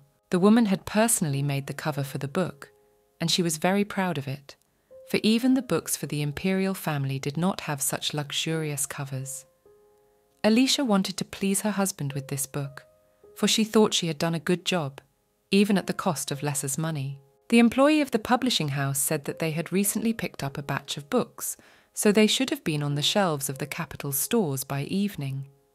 The woman thought that in an hour the carriage with the books would be on the main square, and that at worst they would be delivered to the other stores by nightfall. The next day, Alicia said that on her way to the place she wished to stop by the store in the main square. In the carriage, however, the girl thought the book might have stood out too much. You could tell she had bought it, but the Duke might have thought his wife had changed the cover herself. In addition, Alicia was happy to leave her autograph in the book, which was a total overkill. Alicia didn't know what to do next, so she decided to leave the reasoning for later. In the store, the girl looked very cautious. Despite the fact that the Duchess had written many books, her heart still beat strongly when she saw her manuscripts on the shelves. For a moment, the girl thought it would still be better to give Lessa the regular version of the book. while buying the book behind Alicia was her husband, not understanding what she was doing in this store. The man said that he bought a new novel, Phil. In response to this, the girl also showed the exact same book that she wanted to give to her husband. It never occurred to Alicia that Lesser might have bought the book himself. The man thanked the girl, but said he didn't have a gift for her. The girl worriedly asked her husband not to bother and just accept the book and not to worry about it. Lesser sat down at the table to read a new novel, but immediately noticed the same book, but in a beautiful ornament.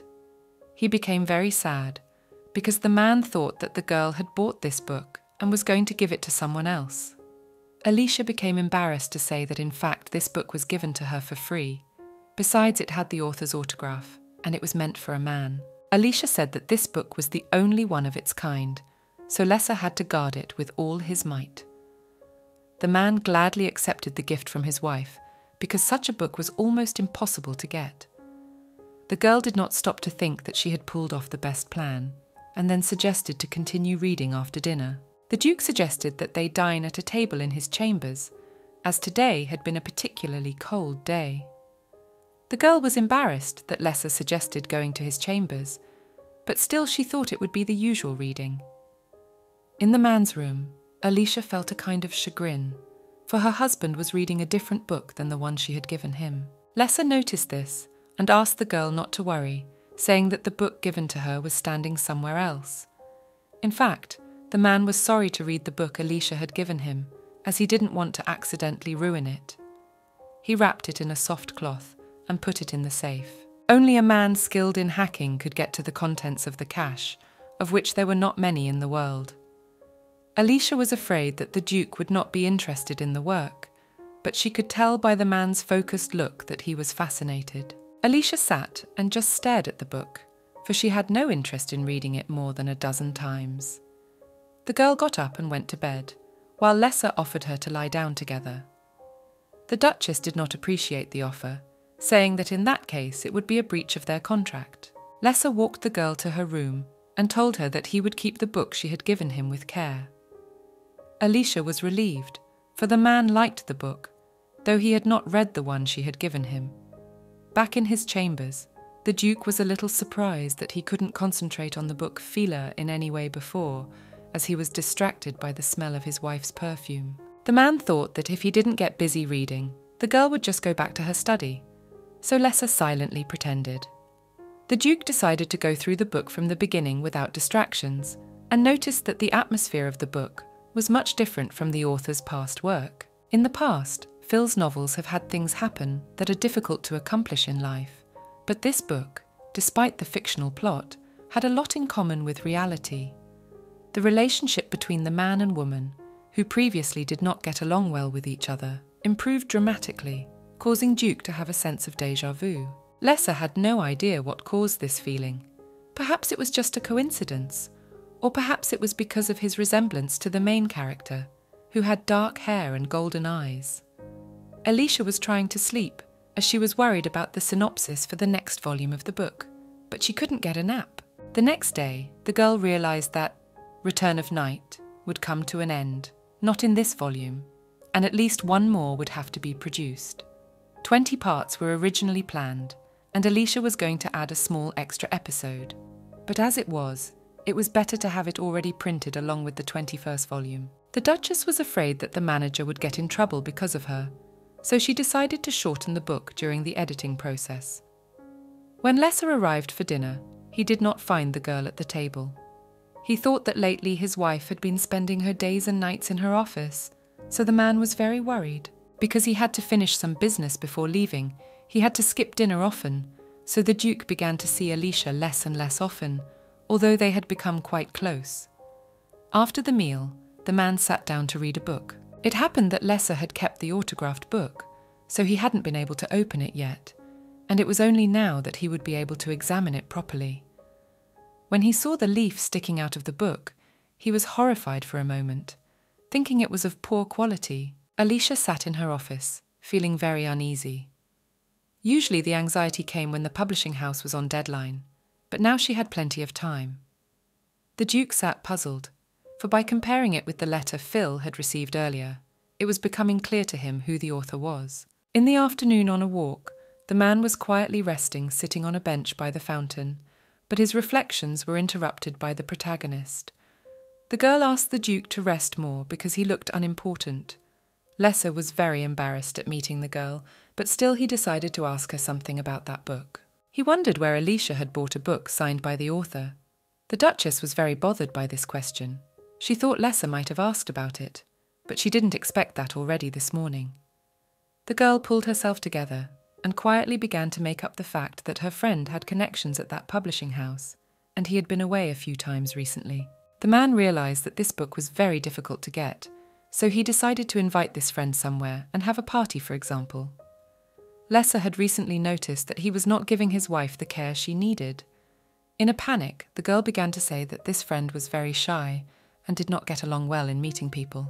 The Duke stopped pestering the girl with unexpected questions, which made her think that she had finally managed to get out of it.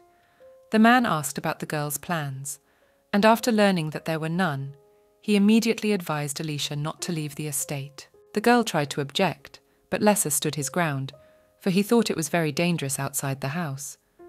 The Duke wanted to say the real reason, but still decided to just keep silent. Alicia was very worried about her husband, as he was always pretending that everything was fine when it wasn't. The estate workers didn't understand why Lesser was so strange today. After all, he even checked every paper and stamped it. Usually the man would stamp several times and stop if it didn't come out perfect. They were both in agreement with their words, saying that they wanted to finish the work as soon as possible. At night, Lesser offered Alicia a glass of wine, which made the girl incredibly happy. The Duke felt much better, because at last he had found a suitable reason for a serious conversation. Already in his office, the man wandered back and forth, thinking that time had stopped. The Duke could hardly contain himself from anticipation, because of which he was in a hurry to get to the meeting with Alicia. When he arrived at the gazebo, the man became very sad, as he thought that the girl had simply forgotten about their meeting. After a few minutes, Alicia came to the garden and asked Lesser to forgive her, because she had urgent matters to attend to. Over a drink, the Duke told the girl about some history with the imperial family. This story even gave Alicia an idea for a new episode of the book, so she wished to go back and make a note as soon as possible. Thinking about her business, the protagonist noticed a stare from her husband's side. She wanted to ask him what was wrong, but Lesser interrupted her, asking if anything was bothering Alicia lately. The man promised to fulfill any request of his wife as soon as she needed it. The Duchess began to think that the man was able to elicit information from Chuchu, but she didn't speak directly about it. The girl said she would be sure to let her know if she needed anything, but for now she was completely satisfied with everything. Lesser seconded the girl's words, not wanting her to suffer any inconvenience. Alicia felt uncomfortable deceiving someone who had spoken such lovely words to her, which made her chest start to burn. The next day, the Duke received a report that the illegal drug traffickers caught the first time were not easy to catch, even if they were tortured. The traffickers had made many sorties to escape, but after security was beefed up, the fugitives were apprehended when they tried to hide in another neighbourhood. Before leaving for Tara, Lesser had thought he would continue to worry if this issue wasn't resolved, but thankfully things were starting to get a little better, though there were still a bunch of things that needed to be resolved. The blonde picked up a vial from the table and began to talk about it. The bottle contained cocoon, a powerful hallucinogen that was extremely addictive. For this reason, it was also used to turn soldiers into living weapons in the past during wars. Due to the side effects, since the reign of the previous emperor, the turnover of cocoon had almost decreased to zero. The evidence of the case showed that such dangerous hallucinogens were attempted to be distributed again by violating state laws. All of this was a very serious nature of the crime. Blondin thought that even the gangs that had slipped away would be saving their own skins first, so they could give them a little respite. The most beautiful ornament illuminated Alicia's study as she opened the box with the pen presented by Lesser. She didn't think it was necessary to give her such a luxurious pen, but she took it because she felt guilty about constantly refusing her husband's gifts. After the Duchess had given her husband a signed copy of The Uncommon Witch, he had become impossibly kind. Alicia didn't know what to do. She wanted to get closer to Lesser too, but the more she grew attached to him, the more she thought it would be hard for the man to contain his reaction when he found out about her artistic endeavours. Suddenly, the girl jumped up, because she realised that today she had not written a single letter for the book, so she decided to get some air and put her thoughts in order. Walking through the park, Alicia thought that she could use someone to talk to and rely on.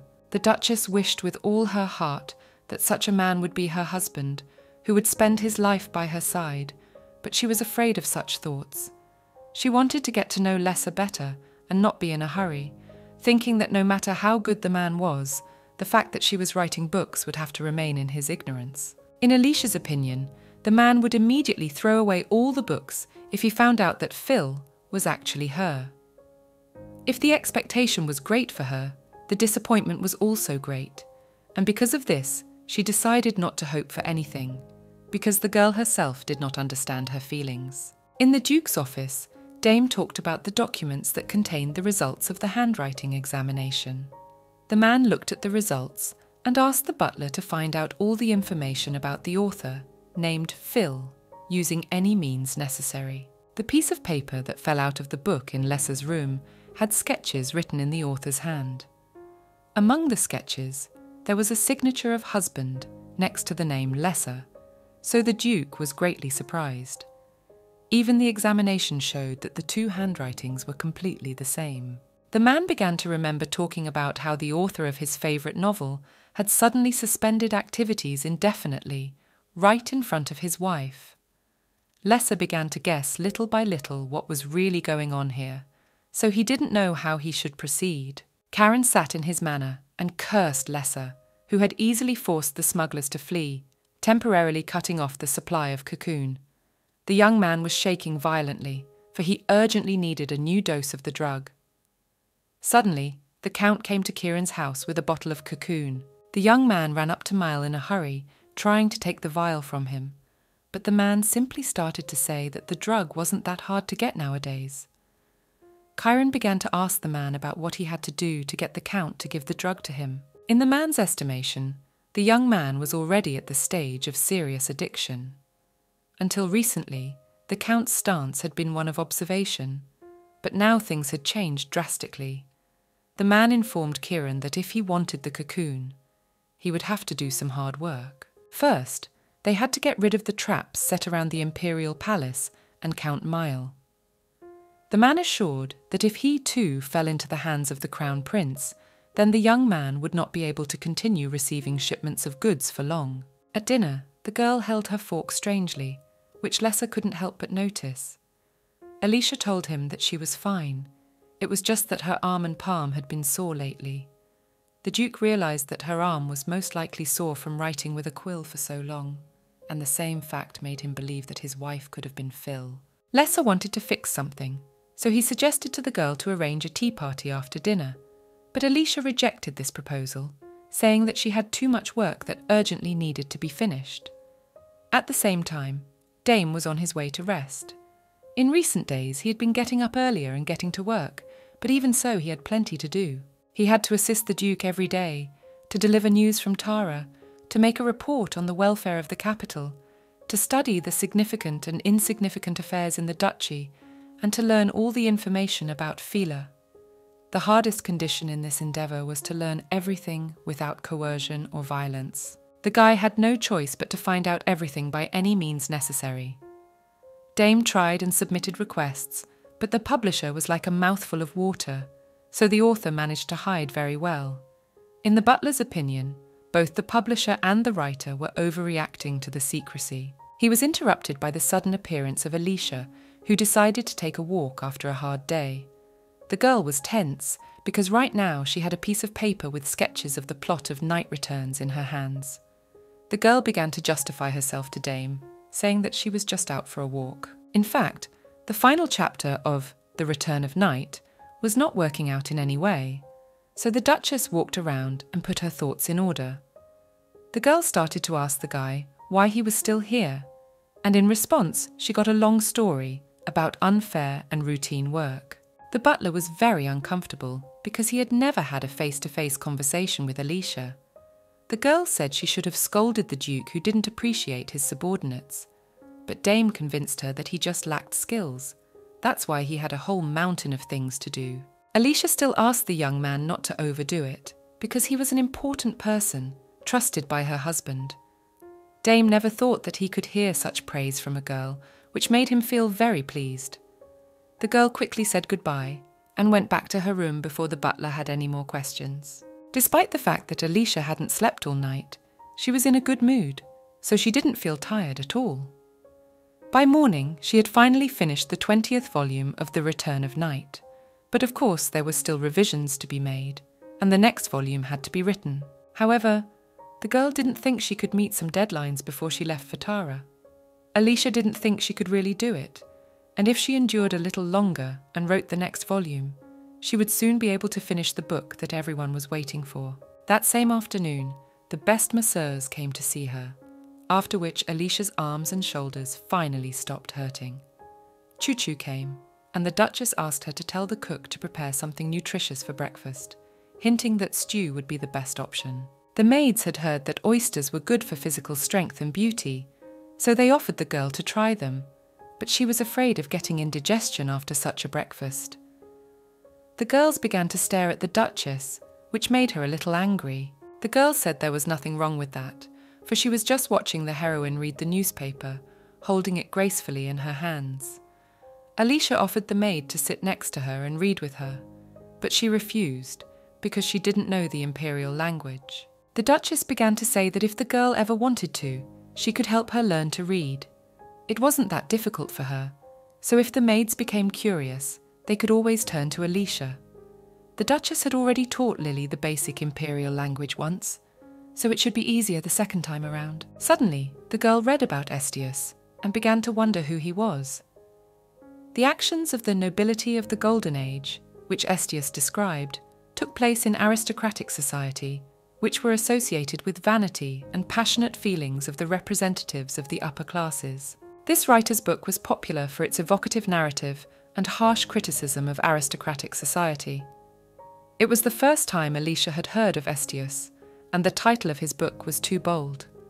The book cost about a month's wages for a labourer, so most readers were aristocrats. Since such a story was published in book form, it means that the author wanted the aristocrats to read it personally, with their own eyes. Despite the freedom of the press, because the main group of consumers is defined, writers were quite careful with the material for writing books, filtering out sensitive topics. Once again, Lesser was in his office, thinking he had given Dame an overly complicated assignment.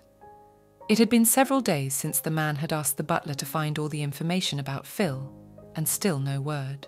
Duke wanted to know at least one more detail about his favourite author, for example, whether he had a favourite kind of pen. Come to think of it, Alicia was like Phil. When Lesser asked if she needed anything, the girl only smiled and said she was content with her life in the duchy. The man had no choice but to recognise and care for his wife step by step. For example, he should have given her a first-class writing desk, limited edition, and sold by national minorities in the south, which was currently being carried on a ship. The table was from centuries-old trees that only grow there, and would likely be made several times a year. The table was said to be so hard that it would not curve even after several decades. It also had a soothing aroma, so it was perfect for long hours of reading. The Duke thought that Alicia would be uncomfortable, even though he hadn't told her about this gift yet. Besides, if the girl needed the book, he ordered to prepare everything, so that even if the book was impossible to buy in the Empire, it would still be here. The man wanted to give his wife joy, to open her heart even more. At this point, Lesser began to not understand why he was going so far for Alicia. When he went out into the hallway, he would leave the door open, waiting for the girl to come down the stairs again and shake his hand. This was the way, without doubt, Alicia always appeared before his eyes. Lesser was constantly tormented by this curiosity, whether the girl would shake hands with a radiant smile with anyone else but him. The more the Duke filled his head with such foolish thoughts, the more his mood worsened. The man came to the conclusion that it would be enough for him if Alicia would just look only at him, hoping that the girl shared the same feelings with him. After all this, Lesser was forced to admit that his character had changed a lot after marrying the girl. The heroine went out for a walk to think about how to be further, because the Duke constantly gave her beautiful gifts. On the way to the bridge over the river, the girl met Lesser, and he began to ask if she liked plays. The man was very happy when Alicia agreed, from which he decided not to lose a minute and immediately go to the viewing. A famous travelling troupe wandering across the continent was going to stay in the city for a month and put on performances. The girl thought that this group was really famous, because there was a loud clamour from the side of the hall. The music started, and the performance began. Alicia began to think that the reason was the fact that the aristocrats rode non-stop, and the book, The Nobility of the Golden Age, immediately came to her mind. The atmosphere and setting were very different, but the girl couldn't understand why the nobles were so amused by the fact that the travelling troupe were foreigners. After the performance, the heroine told him that her heart had been pounding hard in her chest during the performance, and she liked the last musical composition. At first, Lesser was afraid that the girl might not have been interested, but looking at the expression on her face, he thought she was delighted. The Duke had heard somewhere that writers said that the more they saw and experienced, the better they wrote. It was a rare performance in the capital, so the man really wanted to show it to his wife.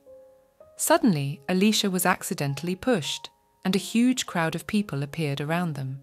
The man suggested taking his time and leaving when all the people had passed, and it would be much safer.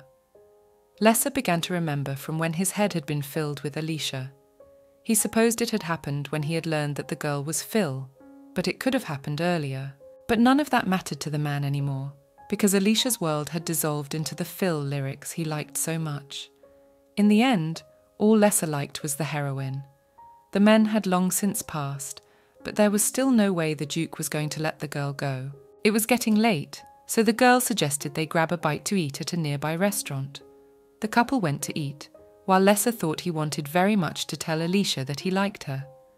At the restaurant, the girl remembered telling her husband stories about the full moon. She was really uncomfortable that night, for she had never thought she would be so comfortable with the Duke. They talked for a long time about how comfortable they were with each other, and then they decided to have some local drinks, which kept them up until late at night. The next day, Alicia came to the man's office and handed over the books he had lent her. Dame realised that the couple was about to have a serious conversation, so he decided to leave them alone. Although the heroine saw her husband's office not for the first time, but still even now she was amazed by its luxury. Lesser coldly remarked that the girl had gotten quite close to Dame. Alicia began to assure him that it wasn't true. It was just that they had recently exchanged greetings at dawn, and because of that, they had gotten better at communicating. The man became angry, for he wanted badly to know what was meant from the greetings. The girl tried to reassure her husband, saying that she had just bumped into each other a few times at dawn and said hello, and there was nothing in it that Lesser could think of. The man immediately cheered up and offered the girl a tour of his office, for he had long ago noticed that she was very interested in it. The first thing Alicia did was to go to the shelf of books and ask if the Duke really liked all his books that much. As it turned out, the man didn't really love them, but he often received them as gifts. The Duchess immediately wanted to know how many books there were in the imperial family. As much as Lesser didn't want to admit it, the imperial family did indeed have the most books. The man said that if Alicia wanted to, she could use the imperial library as well, because he belonged to the emperor's family. She asked her husband to lend her 2 books, and when he allowed her to do so, she started to descend the stairs. On the way down, Alicia stepped on the edge of her dress and started to fall, but luckily she landed right on Lesser. The girl was quite worried about the man, while the man joked about how the first time they met, there was something similar. Although his right arm was hurting very badly, the man stood up, saying that he wasn't badly bruised, so Alicia couldn't worry about him. The girl thought that no matter what, she still should have called for help, after which the Duchess ran out and looked for Dame and the healer. The doctor examined the Duke and concluded that he had broken his arm, or to be more precise, his bone had cracked. Because of the long search for the healer, his arm was swollen, and now it would take about a day to see the exact effects of such a serious injury. The doctor thought it was necessary to monitor Lesser's arm for at least another week, and if the symptoms lasted longer, it could be 2 to 4 weeks. The man left painkillers and medicine to reduce the swelling, then promised to come back the next day. When they were alone again, Alicia asked her husband what he was going to do, because he had a lot of other things to do. Lesser assured her that he would recover quickly, just have to postpone the trip to Tara. The girl felt guilty, so she promised that until the man recovered, she would help in any way she could. Suddenly, Lesser's arm was very sore, which made Alicia think that the healer was a common charlatan, because he had recently changed his words from fracture to crack. The Duke assured the girl that the man was not a charlatan, and her arm was not so badly hurt. As a sign of apology, Alicia promised her husband to do anything for him. The man was very embarrassed, but still this situation was very useful for him for a short time. The Duke thought it over and asked the girl not to forget about the promise she had made. The next day, Alicia was serious about helping Lesser until his arm recovered. The man noticed from the doorstep that the girl had changed her hairstyle, but she replied that she had just neatly gathered her hair to work harder. The Duke decided to praise the hairstyle, saying it reminded him of a ponytail. The Duchess began to sort through the paperwork. Lesser advised her to put the complicated documents in one pile, and then Dame would deal with them. On one of the documents, the girl was confused by the repeated word Devdoa, which sounded like a Maltese name, but was actually from the country of Saran. This document was a certificate of importation of goods for the imperial family. The goods came from Soran, but the name given was exactly like a Maltese name. There was no pronunciation of D and A in Soranus, and besides, the two countries were enemies. This man could have emigrated, but it was hard enough to live with a Maltese name in Saran, because there was severe discrimination. Saran and the state of Malta were places that could be reached by ocean-going boat. Lesser wondered if his wife spoke a foreign language. Alicia didn't know what to say, since she hadn't seen the language except for the times she'd tried to come up with names for characters. The Duchess had just studied the language for a while she fumbled around in dictionaries to come up with unusual names. Alicia told her husband that she only knew a few words, so she could not say that she understood anything about the language. She was only a little interested, because she had seen some things, but she had already forgotten everything. The man understood the whole situation, and decided to put these documents aside just in case, saying that perhaps that was enough work for today. Lesser's arm was starting to hurt again, so he decided to rest for a while, after which it should go away. It was a big revelation to the man to realize that being crippled wasn't so bad. Without much thought, the man suggested a tea party after dinner. Alicia wanted to tease her husband, but he noticed her approach and stopped the girl's hand. From the man's gaze, the heroine's heart clenched strongly, because of which she felt so unusual at these moments. Choo-Choo brought an excellent apple pie, and the couple began to have tea. The girl did not understand why Lesser was looking at her so intently. The Duke saw his wife as an excellent beauty, so he couldn't take his eyes off her. In fact, he had something to say today, and it would be nice if they could spend more time together. As the man insisted, the girl agreed to his words, going to reduce the day's work and allocate a little more time during the day. Even that was not enough for Lesser, because he wanted to see the girl at night as well. Alicia began to say that it would be a little difficult to see her at night, because she should have slept more. The girl justified hers by saying that they had agreed to sleep separately, but Lesser explained to her that it was only about sleep, and they could renegotiate the contract anyway. The Duke began to remind the girl of the clause in the contract about the heir, so they should have gotten even closer. Alicia was aware of this and also wanted to get closer to the Duke, but still she decided not to rush, suggesting to talk about everything tomorrow. Back in the room, the girl came across a curious article in the newspaper. It said that the author of The Nobility of the Golden Age, Estius, and the author of Return of Night, Phil, was the same person. The author of the article wondered if Phil was trying to keep his existence under wraps, using a different pseudonym in the face of persistent tracking by the imperial newspapers. Alicia was furious at those words, for there had been no tracking of her. The Duchess summoned Chucha and asked her to contact her friend from the publishing house, as the girl had something to discuss, so the maid should make an appointment after lunch. In addition, the heroine ordered to let her know if they would have Knowing the Golden Age after the bookstores opened. Afterward, Alicia went to Lesser's office to tell him about her business trip today. The man calmed her down, telling her that the rest of the paperwork would be handled by Dame, and she had nothing to worry about. Seeing today's paper on the Duke's desk, the girl almost gibbered that Estius was not Phil. At the meeting with the publisher's employee, Alicia tried to find out who the author of Estius was, but the girl couldn't tell her because it was out of her jurisdiction. The girl had already sent a request to check how that article had been published. First of all, a column would be released tomorrow from their publisher revealing the truth that Estius was not Phil. The publisher's employee had been following the writer of The Nobility of the Golden Age lately because he was at the centre of much controversy, but she had little to learn. Today's article was on the front page of the newspaper. So many readers of Return of Night must have read it. The publisher said he would try his best, but because the article with the excuse could not appear on the front page, it was impossible to prevent all the damage that had already been done. Besides, there would be those who would not believe the denials. The girl advised to postpone the 20th volume of Night Returns.